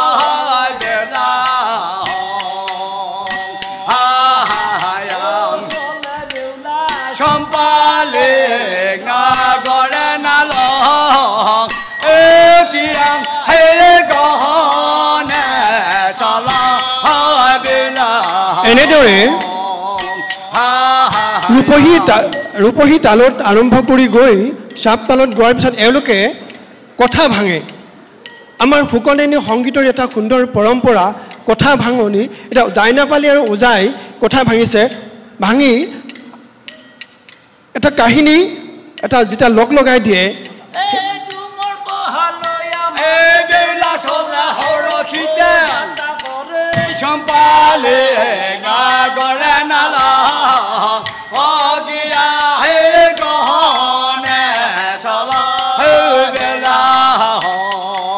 কথা ভাঙিব লাগে কথা কেনেকৈ ভাঙে এৰা কথাতে কৈছি বোলে বক বক বকাৰণ তিনিটা কথা অকাৰণ জলৰ ওপৰত জল ধৰে হাউদক কৰে দান ভোজনৰ ওপৰত ভোজন কৰা এই তিনিটা কথা অকাৰণ আৰু মই কথাখিনি কিয় ক'লো জানো আমাৰ সৰ্বোচ্চ শুকনানীৰ যিবিলাক কথা ভাঙনিৰ আমাৰ ওজাপালিৰ ৰখালে হওক অৰখালে হওক কথবৰ কথন আমাৰ ছাৰে আটাইবোৰ কোমাই ক'ব নিচিনাকৈ কোমা ওজাই পেলাই কৈছিল দাইনাপালিয়ে পদবোৰ তালেদি কাটি শেষ কৰি দিলে ঠিক তেনেধৰণৰকৈ আমাৰ ছাৰে গোটেইখিনিয়ে সুন্দৰভাৱে আমাৰ আই মাতৃসকলক বা সমস্তক জনাই দিছে গোটেইবিলাক তেখেতসকলে বুজি পাইছে আৰু আমি ভাঙনি কৰাৰ দৰকাৰ নাই কিন্তু মই যে ক'লোঁ এই বক বক বকাৰণ তিনিটা কথা অকাৰণ জলৰ ওপৰত জল হ'লে হাউদক কৰে ধান ভোজনৰ ওপৰত ভোজন কৰা এই তিনিটা কথা তাৰমানে বানপানীৰ ওপৰত বৰষুণ দি থাকিলে বাৰিষা সেই বৰষুণৰ কিবা প্ৰয়োজন আছে নেকি নাই নাই নাই আৰু এজন যদি সদাগৰক এটা দুখত মানুহ এজনে দান দক্ষিণা কৰিব লাগে কোনোবা গণকে বা কোনোবা ক'লে যে তুমি এই দুখটোৰ কাৰণে এজন মানুহক মাতিনি অলপমান দান কৰবি কানি কাপোৰ আৰু খোৱন ধোৱন কৰবি যদি তুমি এজন সদাগৰক বা এজন ডাঙৰ মানুহক মাতিনি ধুতি এখন গেঞ্জি এটা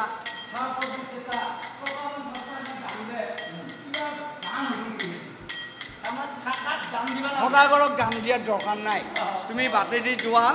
মগনীয়া এজনক দান দিলেহে সেই দানটো তোমাৰ পুণ্য হ'ব অৰ্থাৎ ভোকাটোৰক দিব লাগে আৰু কি কৈছে তোমাৰ ঘৰত যদি মই ঘৰত মোৰ ঘৰতে মাছে মাংসই পেট পুৰাই খাওঁ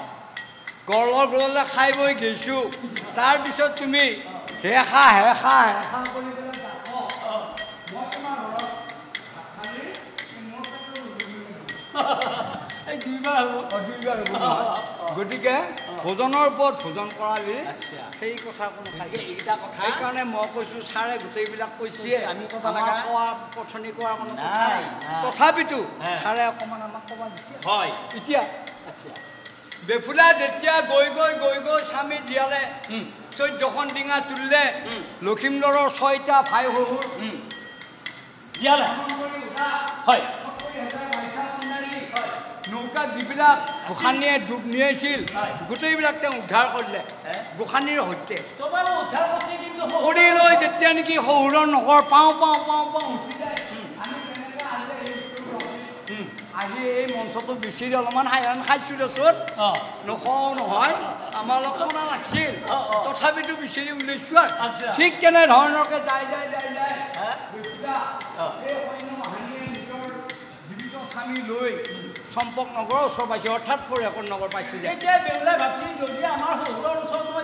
বেফুলাই চিন্তা কৰিছে মই যদি এনেকৈ এই সুন্দৰভাৱে যদি ডাইৰেক্ট যায় শহুৰৰ ঘৰত সোমাওঁ মোক কিবা কিবি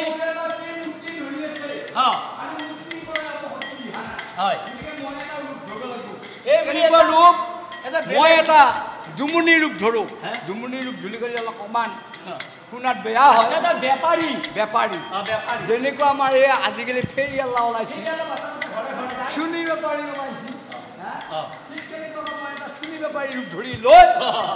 মই যাওঁ সেইকাৰণে লখিমদৰক কৈছে হে প্ৰভু স্বামী তুমি মোক কেইখনমান বিছানী যোগাৰ কৰি দিওঁ আচ্ছা মই এই বিছানী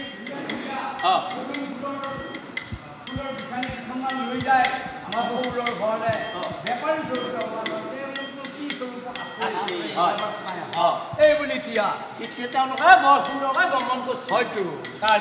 ইয়াৰ পিছত স্বৰ্গখণ্ড আৰম্ভ হ'ব স্বৰ্গখনৰ দিহা এটা আপোনালোকে পৰিৱেশন কৰক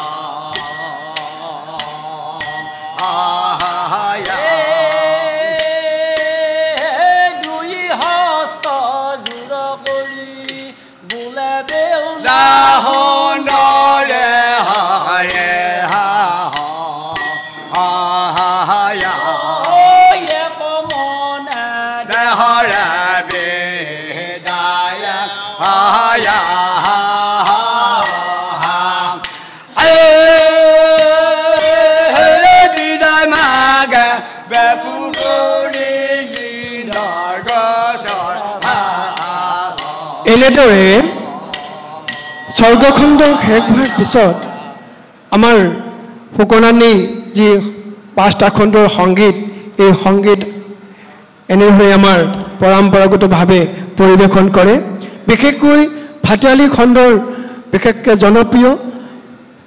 ফুকনানী সংগীতৰ এটা মধুৰ সংগীত বুলি কোৱা হয় ফুকনানী সংগীতৰ ৰাষ্ট্ৰ কবি নাৰায়ণ দেৱে নিজেই কৈছে যে নাৰায়ণ দেৱে কয় মধুৰ সংগীত পদ্মাৰ চৰণে মজিয়া ৰৌক চিত এনেধৰণৰ যি মধুৰ সংগীত এই মধুৰ সংগীত ফুকনানী ওজাপালিয়ে পৰিৱেশন কৰি আহিছে আমাৰ বিশেষকৈ দৰঙত এই পৰম্পৰাটো সদ্যহতে বৰ সুন্দৰভাৱে ৰক্ষিত হৈ আছে আমাৰ পৰম শ্ৰদ্ধেয় সংগীত নাটক একাডেমি ললিত চন্দ্ৰ নাথ ওজা তেখেতৰ এগৰাকী প্ৰসিদ্ধ দাইনাপালী সংগীত নাটক একাডেমি কিনাৰাম ওজা তেওঁলোকৰ শিষ্য প্ৰশিষ্যসকলে সম্প্ৰতি দৰঙত এই শুদ্ধ পৰম্পৰা ফুকনানী সংগীত পৰিৱেশন কৰি আছে আমি আশা ৰাখিছোঁ যে সংগীত নাটক একাডেমিৰ দৰে ৰাজকীয় অনুষ্ঠানসমূহে আমাৰ পূৰ্বতে কোচ ৰজা পালবংশীয় ৰজাসকলে যি ধৰণে পৃষ্ঠপোষকতা কৰিছিলে ঠিক তেনেধৰণে সেই আমাৰ ভাৰত চৰকাৰৰ সংগীত যে আমাৰ সংগীত নাটক একাডেমি বা অসম চৰকাৰৰ সাংস্কৃতিক সঞ্চালকালয় যিসকল আমাৰ ৰাজকীয় বা আমাৰ চৰকাৰৰ যি অভিজাত সংস্থা আছে চৰকাৰী বিভাগ আছে তেওঁলোকে এই সংগীতক পৃষ্ঠপোষকতা দান কৰিছে আজি তাৰে এক প্ৰমাণ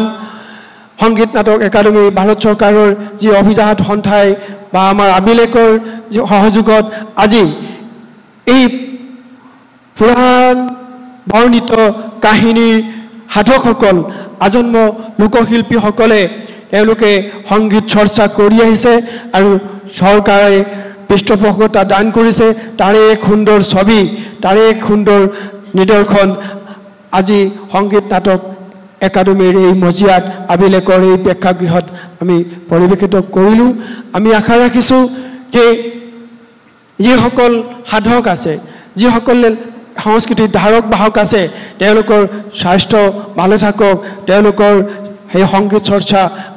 তেওঁলোকৰ গতিশীলতা আৰু সেউজীয়াৰ পথেৰে আগবাঢ়ক তাকে কামনা কৰিছোঁ আজি বিশেষভাৱে সংগীত নাটক একাডেমিৰ উত্তৰ পূব কেন্দ্ৰৰ আঁচনিৰ বিষয়া বৰদলৈ মহাশয়ক কৃতজ্ঞতা জ্ঞাপন কৰিছোঁ আবিলেকৰ পৰিয়াল তেখেতলৈ আমাৰ কৃতজ্ঞতা জ্ঞাপন কৰিছোঁ আমাৰ এই পৰিৱেশন শৈলী সুন্দৰভাৱে উপভোগ কৰি আমাক কৃতাৰ্থ কৰাৰ কাৰণে মোৰ সন্মুখত উপবিষ্ট সাংস্কৃতিক সুজানসকলক মই ভালৰ পৰা কৃতজ্ঞতা জ্ঞাপন কৰিছোঁ ইয়াৰ পিছত আমি আমাৰ হুকনানী সংগীতৰ আকে শুদ্ধ পৰম্পৰা আছে দেওধনী নৃত্য বা এই দেওধনী নৃত্য আৰু হুকনানী ওজাপালি এক মুদ্ৰাৰ পিঠি আৰু সিপিঠি আৰু এই দেওধনী নৃত্যটো ঠিক তেনেধৰণৰ সংগীতৰ যি পৰম্পৰা যি এক ধৰ্মীয় পৰম্পৰা সেই বেউলাৰে এক প্ৰতীকী ৰূপ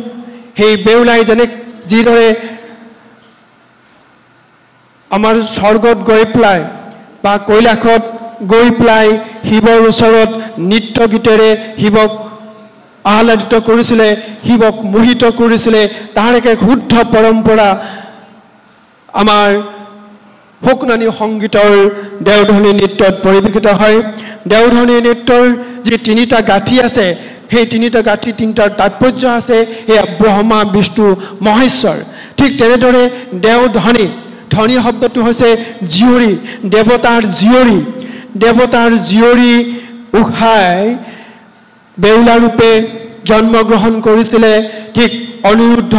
লখাই ৰূপে জন্মগ্ৰহণ কৰিছিলে বাদ কৰিবৰ কাৰণে ইন্দ্ৰৰ পৰা খুজি আনিলে আৰু ওজাপালিয়ে সেই কথাখিনি সুন্দৰভাৱে পৰিৱেশন কৰিলে যে ইন্দ্ৰৰ পৰা খুজি আনিছিলে পদ্মাই বাদ কৰিবৰ কাৰণে আকৌ পুনৰ সেই দিনাখনেই ইন্দ্ৰৰ হাতত উষা অনিৰুদ্ধক গতাই দি আমাৰ যি শুদ্ধ পৰম্পৰা সেই শুদ্ধ পৰম্পৰা ৰক্ষা কৰিছিলে আৰু তেনে দেওধনী নৃত্যৰ এটা পৰিৱেশন আমি ইয়াত আজি আপোনালোকৰ জ্ঞাতাৰ্থে আগবঢ়াবলৈ বিচাৰিছোঁ এওঁলোকে অৰ্থাৎ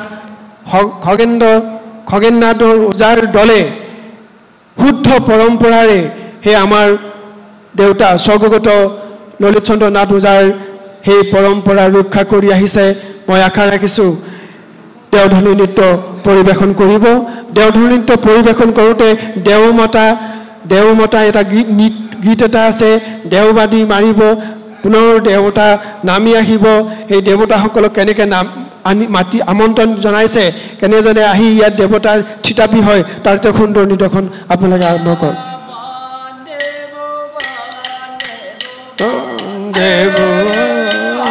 বন্ধু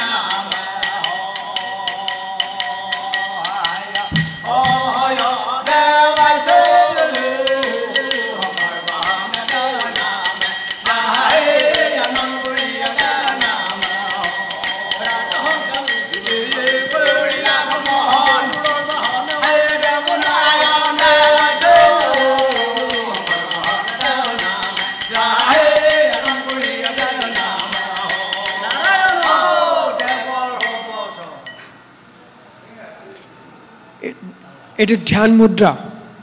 এই ধ্যান মুদ্ৰাৰ আছে এই ধ্যান মুদ্ৰাৰ পিছত এই দেৱী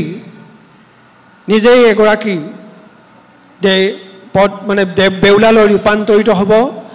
আৰু দেৱসভা ইয়াত দেৱসভা এই দেৱসভাত এতিয়া নৃত্য হ'ব এটা প্ৰতীকী এটা ৰূপ এই দেওবাদী দেও নামি আহিছে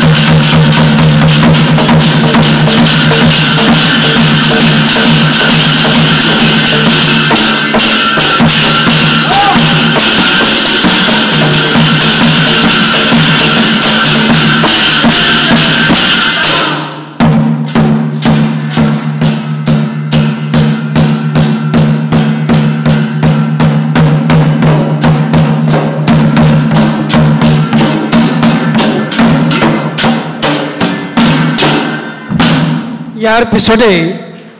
সামৰণি মাৰে সামৰণি আমাৰ যেটো দিহা আছে আমাৰ যি পদ আছে সেই পদটোক আমৰা ব্ৰহ্মানী আইক আমাৰ ব্ৰহ্মৰ আই এই ব্ৰহ্মৰ আইক আমাৰ শ্ৰদ্ধা কৰে ভক্তি কৰে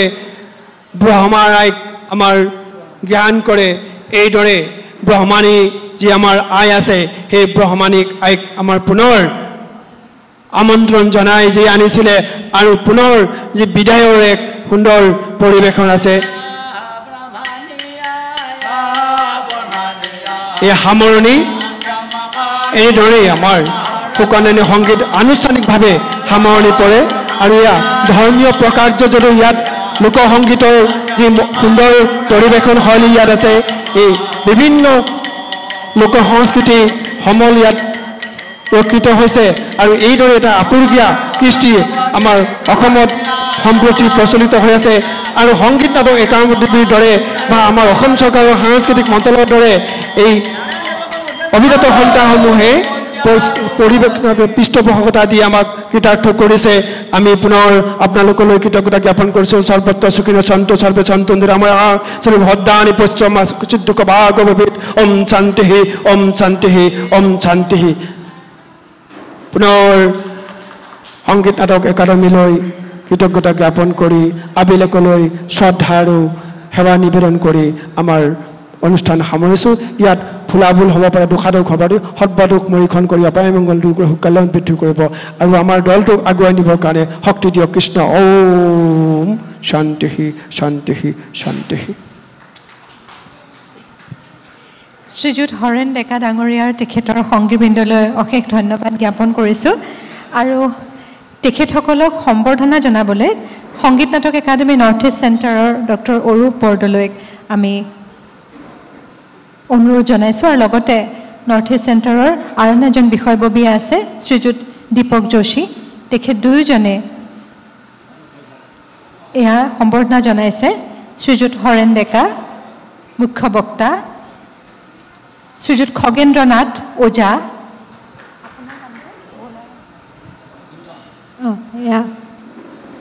ইন্দ্ৰকান্ত নাথ আৰু ভোলাৰাম নাথ আৰু লগতে আমাৰ এগৰাকী দেওনতী আছিলে পল্লৱী নাথ তেখেত কেনেবা গ'ল আহিছে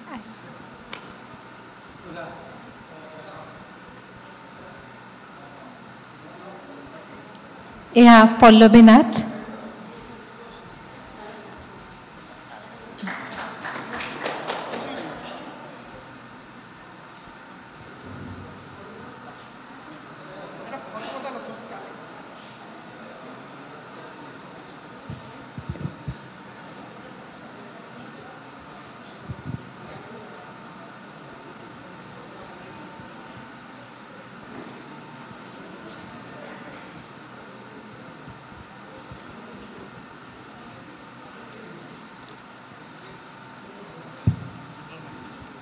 এতিয়া আমি আগবাঢ়িছোঁ ইয়াৰ পিছৰ বিষয়টিলৈ দ্য ট্ৰেডিশ্যন অফ ঢুলীয়া ভাওনা performance with special reference two খালৈবাৰীৰ বৰঢুলীয়া কৃষ্টি দল আৰু মুখ্য বক্তা হৈছে শ্ৰী মুৰলীধৰ দাস তেখেত অসমৰ ক্ষেত্ৰীয় অঞ্চলৰ লোকসাহিত্য আৰু লোকসংস্কৃতিৰ সৈতে শৈশৱৰ পৰাই জড়িত শ্ৰীযুৰ মুৰলীধৰ দাসে ২৭খন কিতাপ লিখি উলিয়াইছে এই কিতাপকেইখনৰ বিষয়বস্তু লোকসাহিত্য আৰু সাধু কথা উৰেটো জীৱন লোককৃষ্টি সাধনাৰ বাবে শ্ৰীযুত মুৰলীধৰ দাসক ডক্টৰ ভূপেন হাজৰিকা শিল্পী ন্যাসে ডক্টৰ ভূপেন হাজৰিকা সমন্বয় বঁটা আৰু নগাঁও পুৰণি গোদামৰ পৰা ডক্টৰ বিৰিঞ্চি কুমাৰ বৰুৱা মহাবিদ্যালয় বঁটাৰে সন্মানিত কৰে ঢুলীয়া ভাওনা পৰম্পৰাৰ ওপৰত প্ৰদৰ্শনমূলক বক্তৃতাত অংশগ্ৰহণ কৰিব মূল বায়ন ৰূপে হৰেশ্বৰ দাস আৰু তেখেতক সহায় কৰিব মহেশ্বৰ দাস প্ৰভাত দাস আৰু সদানন্দ দলৈয়ে গায়নত বীৰেন দলৈ আৰু সহায় কৰিব শশী মোহন দলৈয়ে ভাও ল'ব ৰাজেন দাস প্ৰভাত দাস আৰু ত্ৰৈলোক্য দাসে আৰু তালত সুৰেশ্বৰ মেধি ৰাজেন দাস আৰু ত্ৰৈলোক্য দাস মূল বায়ন ৰূপে আছে হৰেশ্বৰ দাস তেখেতেও শৈশৱৰ পৰা ঢুলীয়া ভাওনা পৰিৱেশনৰ সৈতে জড়িত যদিও 1982 চনত তেখেতে প্ৰথম মঘাই ওজা বঁটা প্ৰাপক প্ৰয়াত কনকচন্দ্ৰ দাসক গুৰু হিচাপে লয় আৰু ৰত্নকান্ত দাসকো গুৰু হিচাপে লয় আনুষ্ঠানিকভাৱে ঢুলীয়া ভাওনা পৰিৱেশন কৰিবলৈ লয় শ্ৰীযুত হৰেশ্বৰ দাস প্ৰচাৰ ভাৰতী আকাশবাণী কেন্দ্ৰ গুৱাহাটীৰ দ্বাৰা 2013 চনত সন্মানিত আৰু তেখেতে কেইবাখনো গুৱাহাটী দূৰদৰ্শনৰ ধাৰাবাহিকতো উল্লেখযোগ্য চৰিত্ৰত ভাও লৈ আহিছে এতিয়া আমি আমন্ত্ৰণ কৰিছোঁ শ্ৰীযুত মুৰলীধৰ দাস আৰু তেখেতৰ সংগীবৃন্দক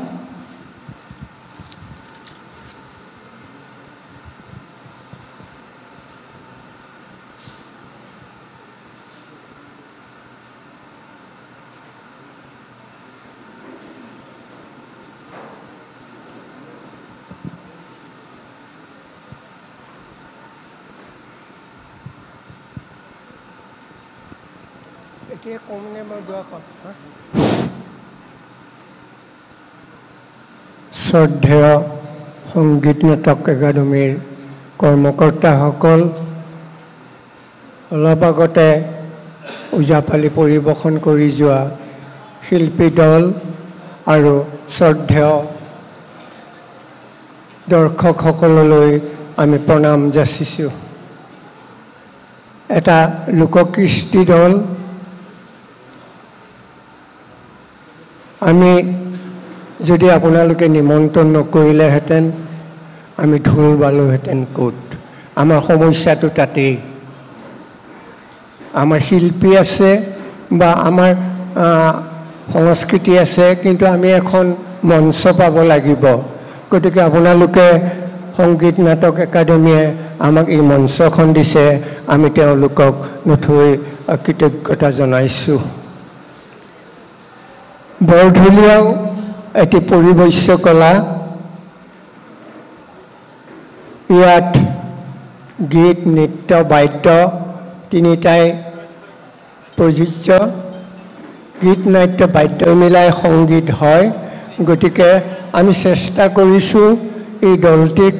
1947 চনতে যিসকলে গঢ় দি গৈছিল তেওঁলোকৰ প্ৰতি শ্ৰদ্ধা ৰাখি আমি আমাৰ যেটো অনুষ্ঠান আমাক নিমন্ত্ৰণ কৰি আনিছে আমি সেই অনুষ্ঠানটি পৰিৱেশন কৰিবলৈ আমি আগবাঢ়িছোঁ আমাৰ এটা পৰম্পৰা আছে আমি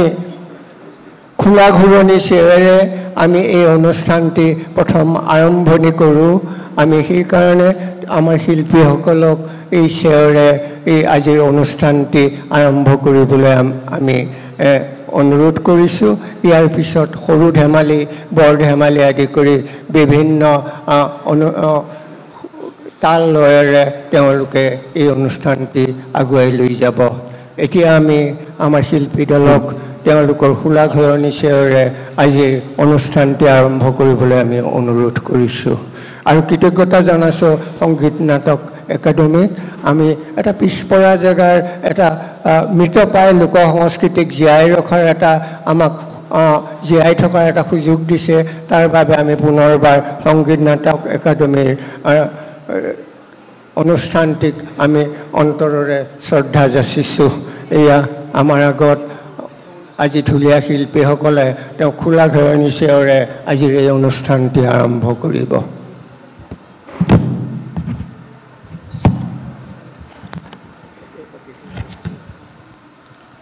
শ্ৰদ্ধাৰ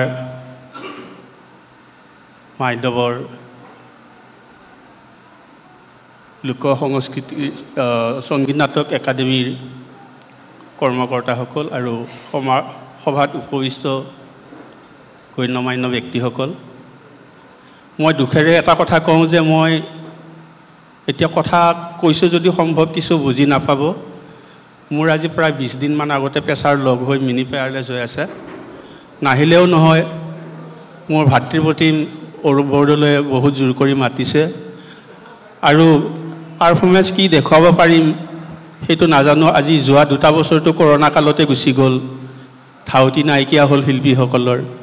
তথাপিতো যিখিনি পাৰোঁ সেইখিনি কৰিম আমাৰ সেৱা চাপৰটো যথেষ্ট তাৰে আমি কিছুমান দিম কিছুমান হয়তো ৰৈ যাব পাৰে তাৰ কাৰণে মই ক্ষমা ভিক্ষা কৰিছোঁ আমাৰ সাধাৰণতে দূৰৰ ৰাস্তাও যাব লগা হয় শোভাযাত্ৰা কৰিলে মাতে শোভাযাত্ৰা বজোৱা বাট বুলনি সেৱা বুলি কওঁ আৰু সেই শোভাযাত্ৰা কৰি আনি কোনোবা এজন অতিথিক আনিছে তেখেতক সম্বৰ্ধনা যাচিছে আদৰণি জনাইছে তাতো সেৱা বেলেগ কৰবাত এতিয়া দুৰ্গা পূজা আহি আছে দুৰ্গা পূজাত পূজা কৰা সেও বেলেগ বলি কাটা সেও বেলেগ আৰতি কৰা সেও বেলেগ এনেকৈ বিভিন্ন সেও চাপৰ আছে মই 1982 চনৰ পৰা ঢোলৰ লগত জড়িত মোৰ গুৰু আছিল প্ৰথম মঘায়ুজা বঁটাপ্ৰাপ্ত শ্ৰী প্ৰয়াত কনক চন্দ্ৰ দাসদেৱ তেখেতে মঘায়ুজা বঁটা পাইছিল 2006 চনৰ 4 জানুৱাৰী দিনাখন হেতু সম্বৰ্ধনা দিছিল কলাক্ষেত্ৰত তৰুণ গগৈ ডাঙৰীয়াই এতেকে তেখেত আছিল মোৰ গুৰু তেখেতে যিখিনি সেও চাপৰ দিছে সেইখিনি মই আঁত ধৰি ৰাখিছো আৰু শিকাই আহিছো মোৰ গুৰুৱে কৈছিল সেই দিনাখন ৰাইজৰ মাজত কৈছিল সম্বৰ্ধনা দিনাখন আমি লোকশিল্পী বিলাক হেনো কাঠফুলা আপোনালোকে কাঠফুলা চিনি পায়নে পচা গছত যে গাজে এই মাছৰুমৰ লেখিয়া আমি কাঠফুলা খাইহে জীয়াই আছো কোনোবাই মাতিলে এচলো পানী মুখত পৰে যদি দৰ্শকে বা কোনোবা উদ্যোক্তাই নিমন্ত্ৰণ নকৰে আমি মৰি থাকো এই দুবছৰতে এনে গল কৰোনা বেমাৰত সেয়েহে যিখিনি পাৰো আমি দেখাম মই প্ৰথমতে যিটো বাদবুলনি সেও আমি অতিথি আদৰিছো বা সভা শোভাযাত্ৰাত গৈছো সেই সেওটো বজাবলৈ দিছো হেতু তেই গেনে গেনে গেনে গেনতেই তেই হিতেই গেনে গেনে গেনে গেনতেই তেই হিত বজা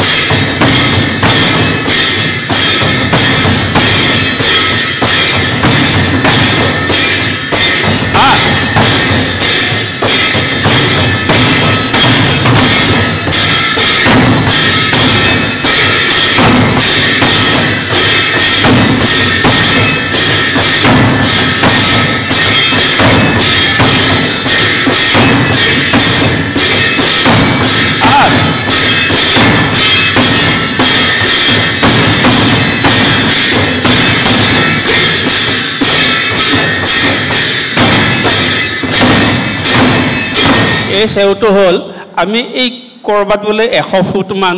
আঁতৰৰ পৰা আনিব লাগে এইটো আমি পাৰো কিন্তু যদি দূৰৈ হয় শোভাযাত্ৰাত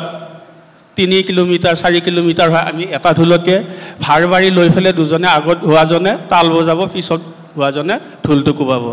হেতু তাৰমানে বহুত দূৰ হয় কাৰণ এটো আমি পাতল সেও দিও হেতু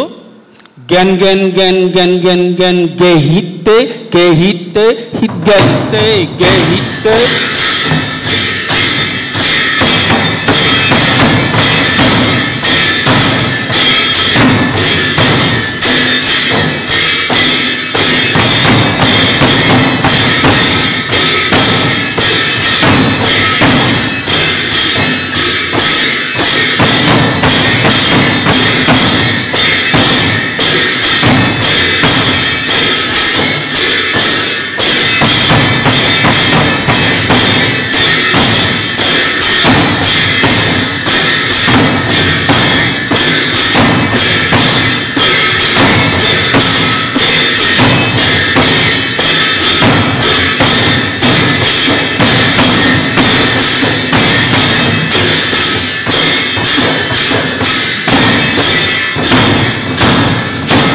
এতিয়া আমাৰ অতিথিজনো আহি পালে আহি পোৱাৰ পিছত হল কি আমি তেখেতক সম্বৰ্ধনা দিছো জাপিটো দিছো গামুচাখন দিছো বা কিবা শৰাই এখন দিছো সেই সময়খিনিত আমি এটা ছুটি চাপৰ মাৰো গেনতেইতে হিতেই হিতেই গেনে গেনতেই গেনে গেনে গেন গেনতেই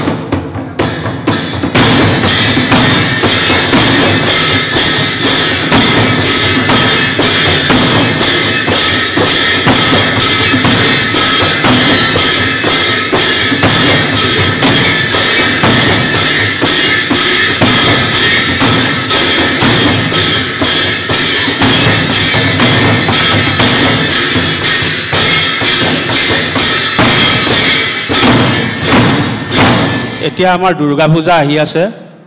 মাজত আৰু দুটা দিন দুৰ্গা পূজাত কিছুমান মঠ মন্দিৰত ইমান বলি হয় 2 ঘণ্টালৈকে হয় বিশেষকৈ আমাৰ কামাখ্যা ক্ষেত্ৰী কামাখ্যাতে হয় হাঁহ ছাগলী আদি কৰি এতেকে তাত বজোৱাটো বহুত আৰু এই সেও চাপৰখিনি বলি কটা আৰু আয়তি কৰা প্ৰায় একে মাত্ৰ এটা সাত বেলেগ আছে আয়তি কৰাত সেইখিনিত আয়তি কৰাত আমাৰ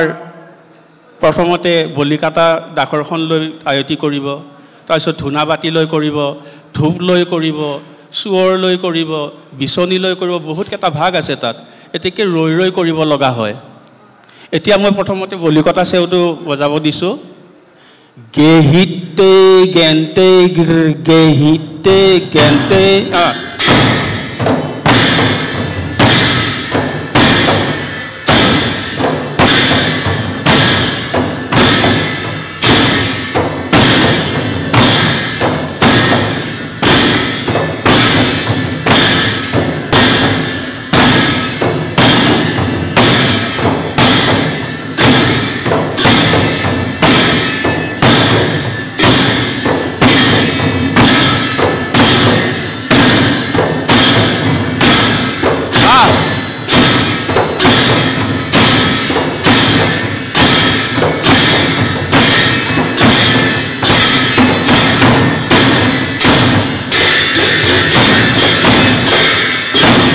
বলি কটা হল সন্ধ্যা আৰতি কৰিছে একে নিচিনা চিনটো কিন্তু সেওটো একে যদিও অকণমান এটা সাত বেলেগ আছে ইয়াতে এক সাইডত দুবাৰ আৰু এক সাইডত এবাৰ হয় মই কৈ দিছো প্ৰথমতে গেহিতে গেন্তে গেহিতে গেন্তে গেহিতে গেন্তে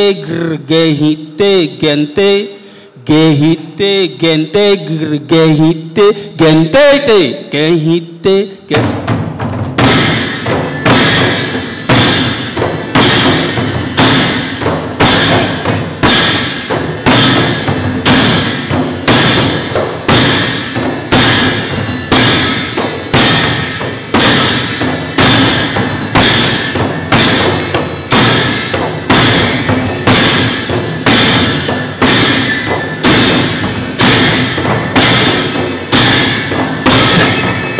এতিয়া প্ৰথম বলি কটা দাখৰখন লৈ তাৰমানে আয়তি কৰি আছে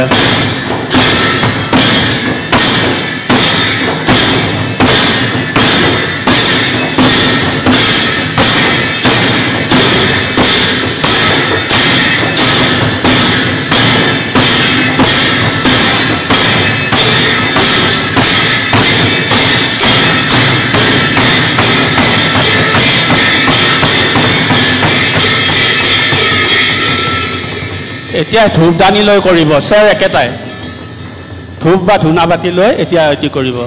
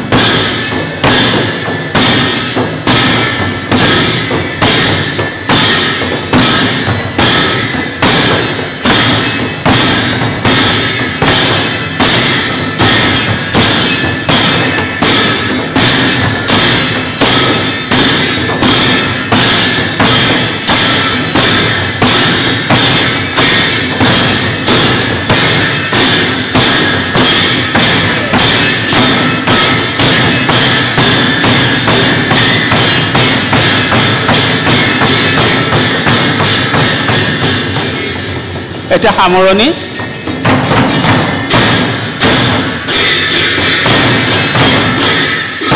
যদিও আয়তি কৰাত বহুবিধ বস্তু লৈ বেলেগ বেলেগকৈ আয়তি কৰে কিন্তু সেও একেটাই কাৰণে মই দুটাতে সামৰণি মাৰিছো সময়ৰ অভাৱ এতিয়া মই মূল সভাগুৱা পৰ্বলৈ যাব বিচাৰিছো আমি মূল সভাগুৱাত তাত আমি খোলা ঘৰণি সেৱেদি আৰম্ভ কৰোঁ তাৰ আগতে গুৰুঘাট মাৰি লওঁ খোলা ঘৰণি আপোনালোকে বুজি পাইছেনে খোলা বা খলা আমাৰ আগতে ভাওনাবিলাক কৰিছিল কি চাৰিওফালে দৰ্শক বহে ভাৱৰীয়াখিনি অহা যোৱা কৰাৰ কাৰণে মাজে মাজে বাহ বান্ধি ৰাস্তা ৰাখে সিফালেদি আহে কিন্তু যুগৰ পৰিৱৰ্তন এতিয়া ভাওনাবিলাকৰো এই গায়ন বায়ন থকা ঠাইত পিছফালে থকা দৰ্শকখিনিয়ে দেখা নাপায় সেইকাৰণে তিনি চাইডে বহে এক চাইডে গায়ন বায়নখিনি থাকে এতিয়া এই মাজত যিখিনি ভাওনা কৰা ঠাই ৰখা হয় সেইখিনিকে খলা বা খোলা বুলি কয় এতিকে এই খোলাখনত ঘূৰি ঘূৰি মানে ইয়ালে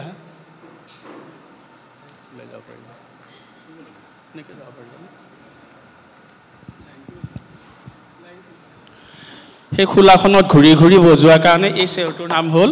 খোলা ঘূৰণি চেও এই খোলা ঘূৰণি আগতে আমি গুৰুঘাট বজাই লৈছে Graeme Graeme Graeme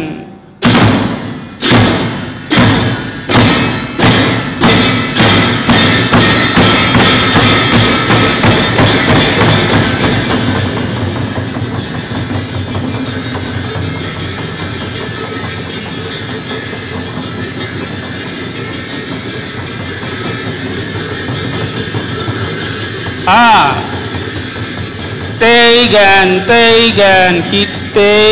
teigan, gan, hit, teigan.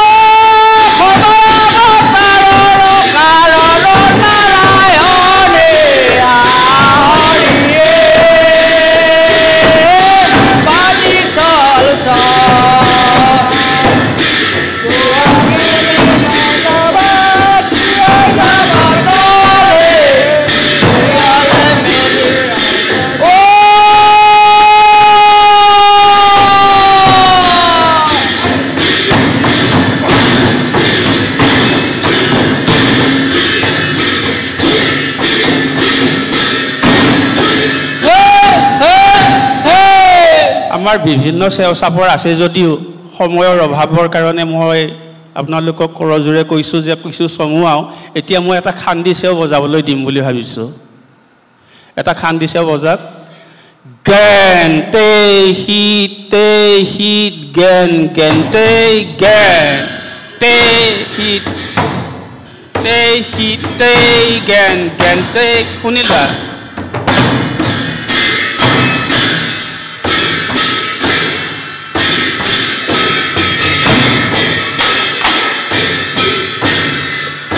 অকমান ৰৈ দিয়াচোন অকমান ৰৈ দিয়া শুনি লৈ ফেলে বজাবাচোন এইটো তোমালোকে শেষৰ ফালে বজালা এইটো খান্দিছে বুলি কৈছো মই শুনি লোৱা গেন তে হিট গেন গেন তে গেন তে হিট তে গেন গেন তে গেন গেন গেন তে হিট গেন তে hit gan hit gan te gr gan te hit gan te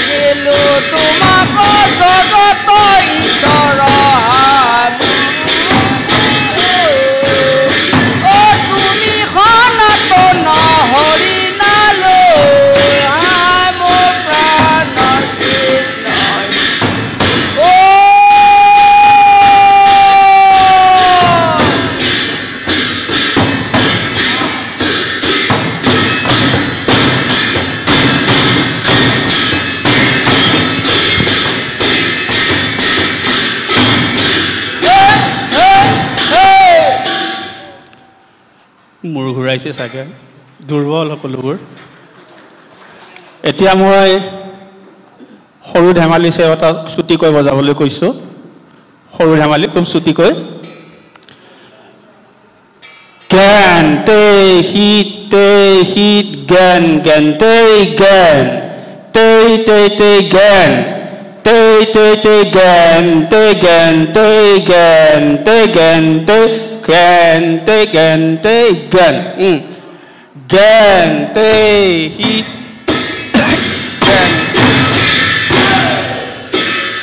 gan te gan te gan te gan te gan te gan te hit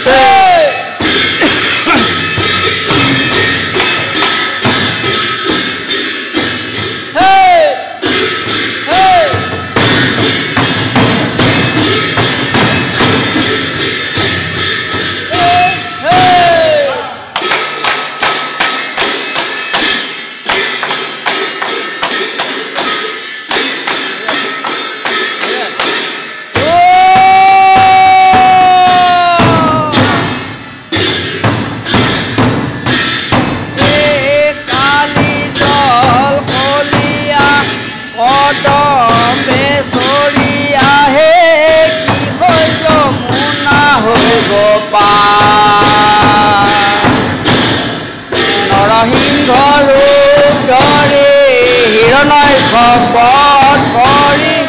গকুলত কৃষ্ণৰ অৱতাৰ কালি জল কলিয়াহি কালি জল কলিয়া কদমে চৰিয়াহে কি হৈ যমুনা হৈ গোপাল নৰসিংহ ৰূপ ধৰি হিৰণয় খবত কৰি গকুলত কৃষ্ণই অৱতাৰ কালি জল কলিয়া যদিও সেওটো দীঘলীয়া হয়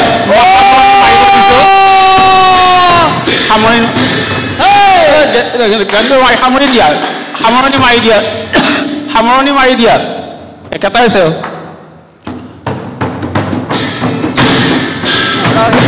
ৰূপ ধৰি হিৰণয় খবত কৰি গকুলত কৃষ্ণই অৱতাৰ কালি জল কলিয়াহি কালি জল কলিয়া কদমে চৰিয়াহে কি হৈ যমুনা হৈ গোপাল নৰসিংহ ৰূপ ধৰি হিৰণয় খবত কৰি গকুলত কৃষ্ণই অৱতাৰ কালি জল কলিয়াহি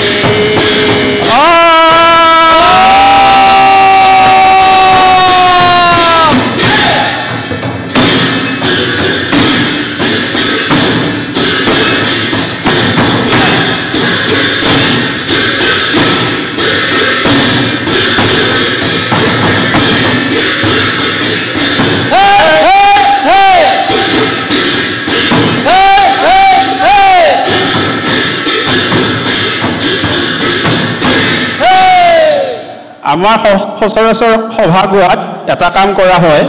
এইখিনিত আমি সৰু ধেমালিখিনি শেষ কৰোঁ এই ঢুলীয়াখিনি জিৰাই ল'বৰ কাৰণে বহুত দীঘলীয়া হৈ যায় ভাগৰ লাগি যায় জিৰাই ল'বৰ কাৰণে মাজতে এটা আমি বন্দনা গাওঁ সেই বন্দনাটোত অন্ততঃ 10 মিনিট সময় পায় ভাৱৰীয়া সেই ঢুলীয়াখিনি অলপ জিৰাই ল'ব পাৰে কিন্তু দুৰ্ভাগ্যবশতঃ আমি আজি সেই মানুহ আনিব পৰা নাই যিহেতুকে আমাৰ 8জনহে অহা কথা ক'লে গতিকে আমি সেইটো দিব নোৱাৰোঁ ছুটিকৈ হ'লেও বৰ ধেমালি চেওটো বজাব কাৰণে মই ছুটিকৈ এইখিনি বজাই আমি সামৰণি মাৰিম বৰ ধেমালি চেও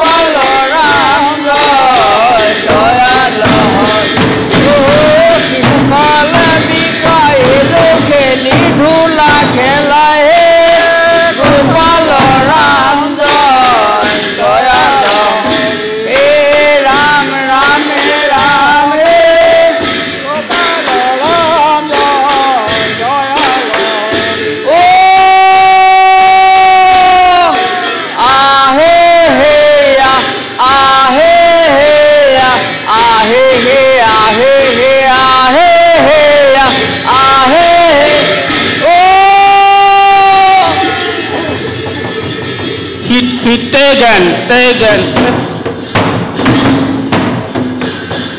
Oi amar maloni ba. Aya he don samari bola tomboro he oi amar maloni ba.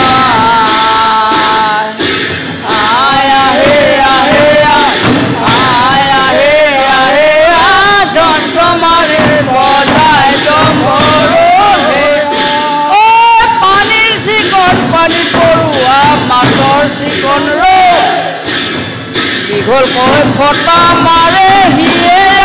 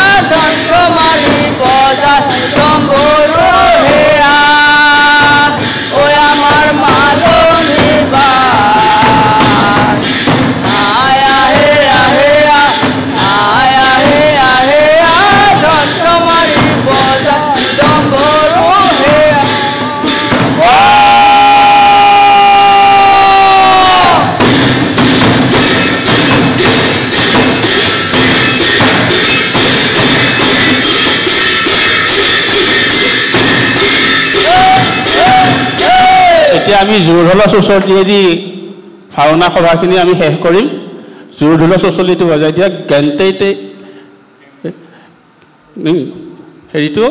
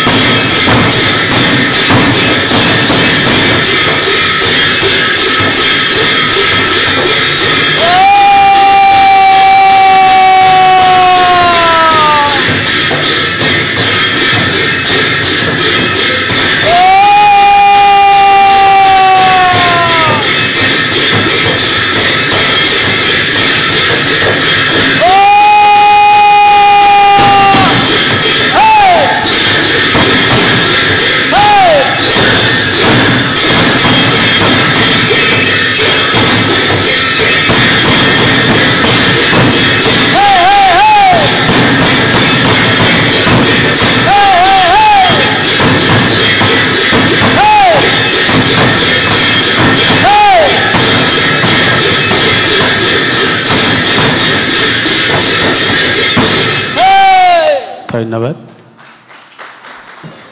শ্ৰদ্ধাৰ ৰাইজ আমি ঢোলবাদন ইমানতে সমাপ্ত কৰিছোঁ মানুহ বয়স হ'লে বোলে বল শক্তিও নাইকিয়া হৈ এতিয়া পৰিবই ওলাইছিলে সেয়েহে নাচনী গীতটো গাবা নেকি আমি একেবাৰে অনুষ্ঠানৰ শেষত নাচনী গীত এটা গাওঁ গাই দিয়া সেই সৰু ঢোলটো লোৱা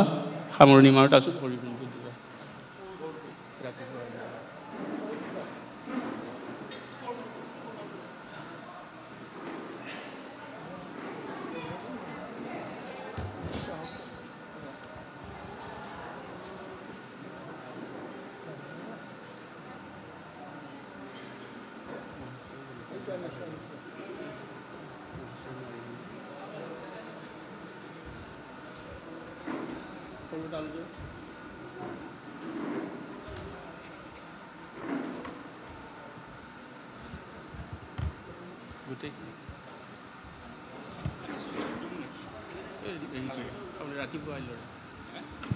ৰাতিপুৱা সামৰণি অনুষ্ঠানটো ৰাতিপুৱা আহিলৰে নালাগে এতিয়া আমি সামৰণি গীতে ঢোলে বজাব ওলাইছোঁ গীতটো আৰম্ভ কৰি দিয়া গায়ন গীত আৰম্ভ কৰি দিয়া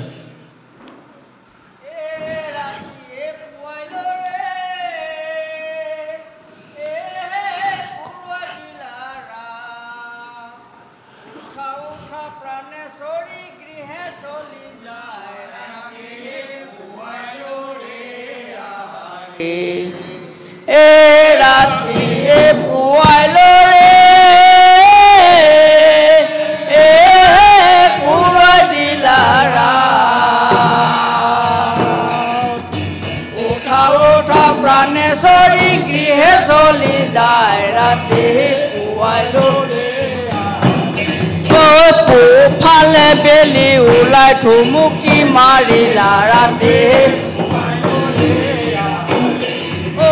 পুফালে বেলি ওলাই থুমুকি মাৰিলা ৰাতি তেওঁৰ পোহৰে প্ৰভু জগত বেৰিলা ৰাতি পুৱাইলৰে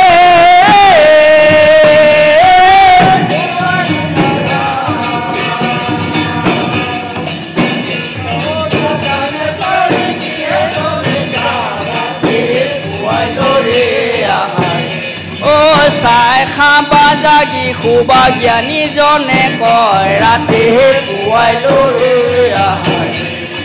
চাই খাবা জাগি খুবা জ্ঞানী জনে কয় ৰাতি বেশে জানিবা তুমি জীৱনৰ ভয় ৰাতিহে পুৱাই লৈ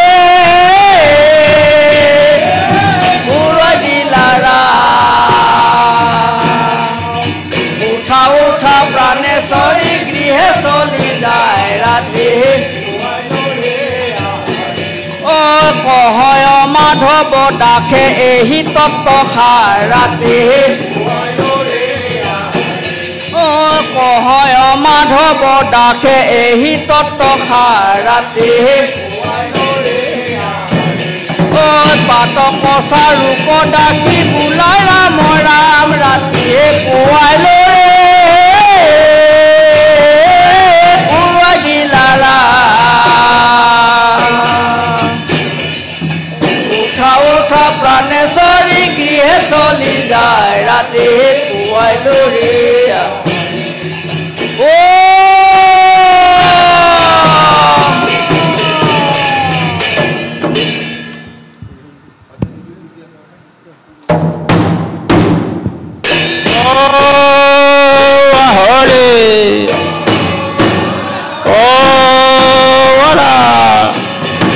একবাৰ ৰাইজৰ আশীৰ্বাদ বিচাৰিয়ে হৰিব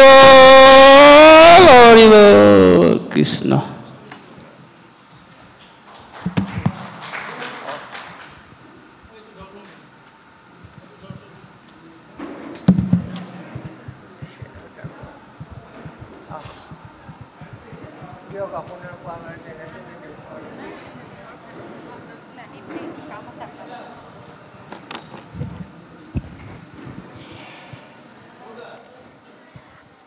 আমি শিল্পীবৃন্দক মঞ্চত থাকিবলৈ অনুৰোধ জনাইছোঁ তেখেতসকলৰ সম্বৰ্ধনা জনাব ডক্টৰ অৰূপ বৰদলৈ আৰু আনন্দৰাম বৰুৱা ভাষা কলা সংস্কৃতি সংস্থাৰ সহকাৰী অধ্যাপক শ্ৰীযুত কৰুণাকান্ত কাকতিদেৱে সকলো শিল্পীক মঞ্চলৈ আহিবলৈ অনুৰোধ জনাইছোঁ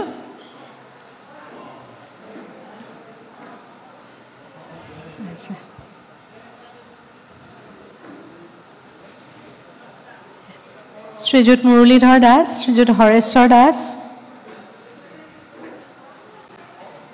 তেখেতসকলক সহায় কৰিছিল মহেশ্বৰ দাস প্ৰভাত দাস সদানন্দ দলৈ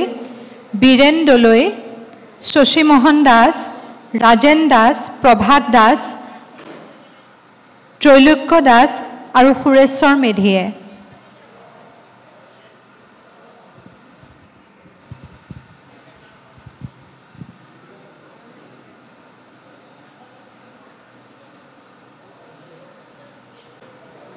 সম্বৰ্ধনা জনাইছে ডক্টৰ কৰুণাকান্ত কাকতি শ্ৰীযুত দীপক যোশী আৰু ডক্টৰ অৰূপ বৰদলৈয়ে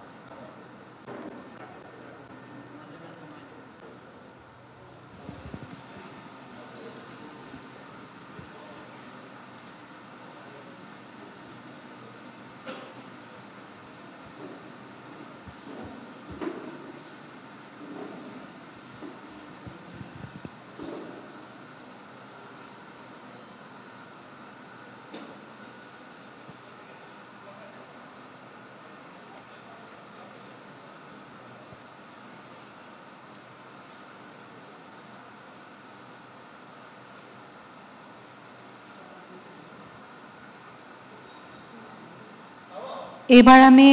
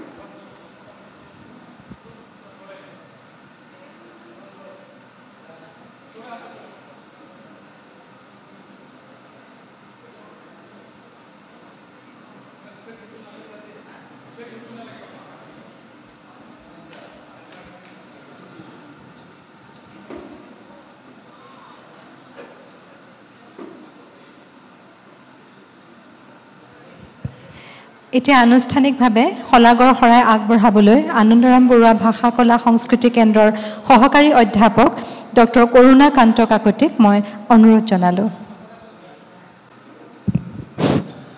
ধন্যবাদ মীৰনন্দা। সহযোগী অধ্যাপক দেই।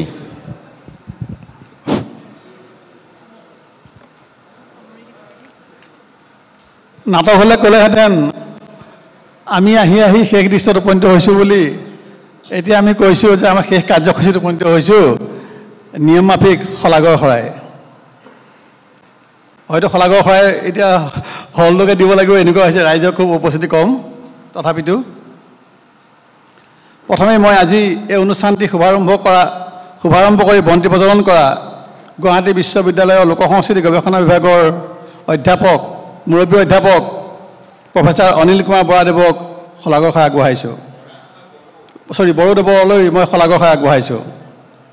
তাৰ পাছতেই আমাৰ আবিলাকৰ সঞ্চালক,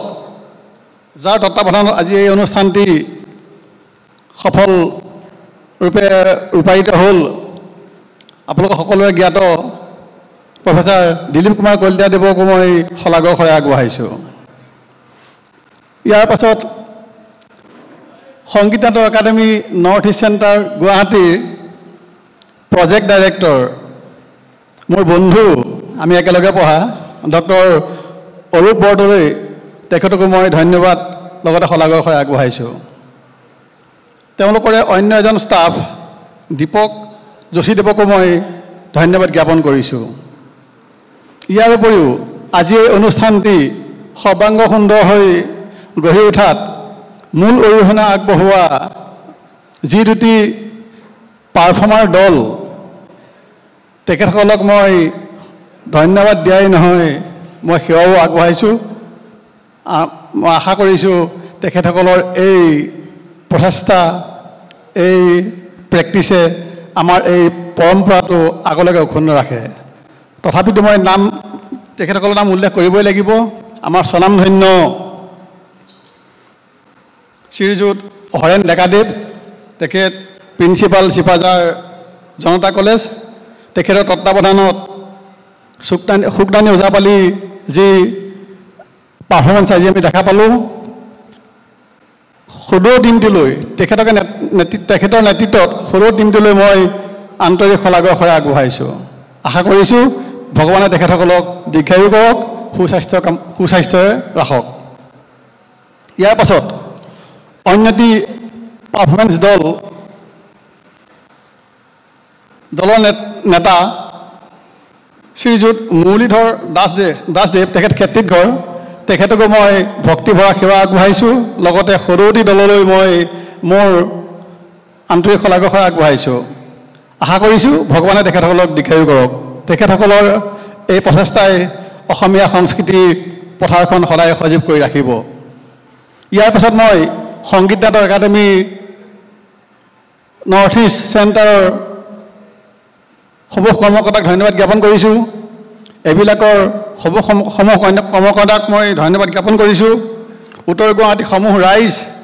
ৰাইজসকলক মই ধন্যবাদ জ্ঞাপন কৰিছোঁ। আয়তীসকলক ধন্যবাদ জ্ঞাপন কৰিছোঁ। আমাৰ এই আজি ইয়াত হোৱা অনুষ্ঠানটি অসমৰ বিভিন্ন প্ৰান্তত প্ৰচাৰ কৰিবৰ বাবে আমাৰ মাজত উপস্থিত থকা সাংবাদিক বন্ধুসকলকো মই ধন্যবাদ জ্ঞাপন কৰিছোঁ। গুৱাহাটী বিশ্ববিদ্যালয়ৰ পৰা অহা আমাৰ ৰিচাৰ্চ স্কলাৰসকলক, তেখেতসকলকো মই ধন্যবাদ জ্ঞাপন কৰিছোঁ। আমাৰ উত্তৰ গুৱাহাটীত এখন প্ৰতিষ্ঠিত সংগীত মহাবিদ্যালয় আছে। সেই সংগীত মহাবিদ্যালয়খনে পৰিচালনা কৰা মাননীয় শ্ৰীযুতা পিংকুমণি চৌধুৰী দেৱীলৈ মই আন্তৰিক কৃতজ্ঞতা জ্ঞাপন কৰিছোঁ, লগতে শলাগ লৈছোঁ। আজি এই অনুষ্ঠানটো ঘোষকৰূপে গোটেই অনুষ্ঠানটো সুচাৰুৰূপে পৰিচালনা কৰা আমাৰ সকলোৰে মৰমৰ, মই আজি প্ৰায় 2 মাহমান আগতে তেওঁৰ লগত সুপৰিচিত হোৱা ডাক্তৰ মীৰনন্দা বৰঠাকুৰ বাইদেউক মই আন্তৰিক ধন্যবাদ জ্ঞাপন কৰিছোঁ, শলাগ লৈছোঁ। তেখেতৰ যি সুশৃংখল পৰিচালনাৰে আজি অনুষ্ঠানটি সাফল্যমণ্ডিত হৈ ৰ'ল। লগতে অনিচ্ছাকৃতভাৱে কাৰোবাৰ যদি কিবা নাম মই ইয়াত কোনোবা নাম ব্যক্তিবিশেষ তথা কোনোবা অনুষ্ঠান প্ৰতিষ্ঠানৰ যদি নাম মই ইয়াত উল্লেখ কৰিবলৈ থাকি গ'ল, সৰুটিলৈ মই শলাগৰ শৰাই আগবঢ়াই আজি এই শলাগৰ শৰাই অনুষ্ঠানটি ইমানতে সমাপ্ত হ'ল বুলি ঘোষণা কৰিছোঁ ধন্যবাদ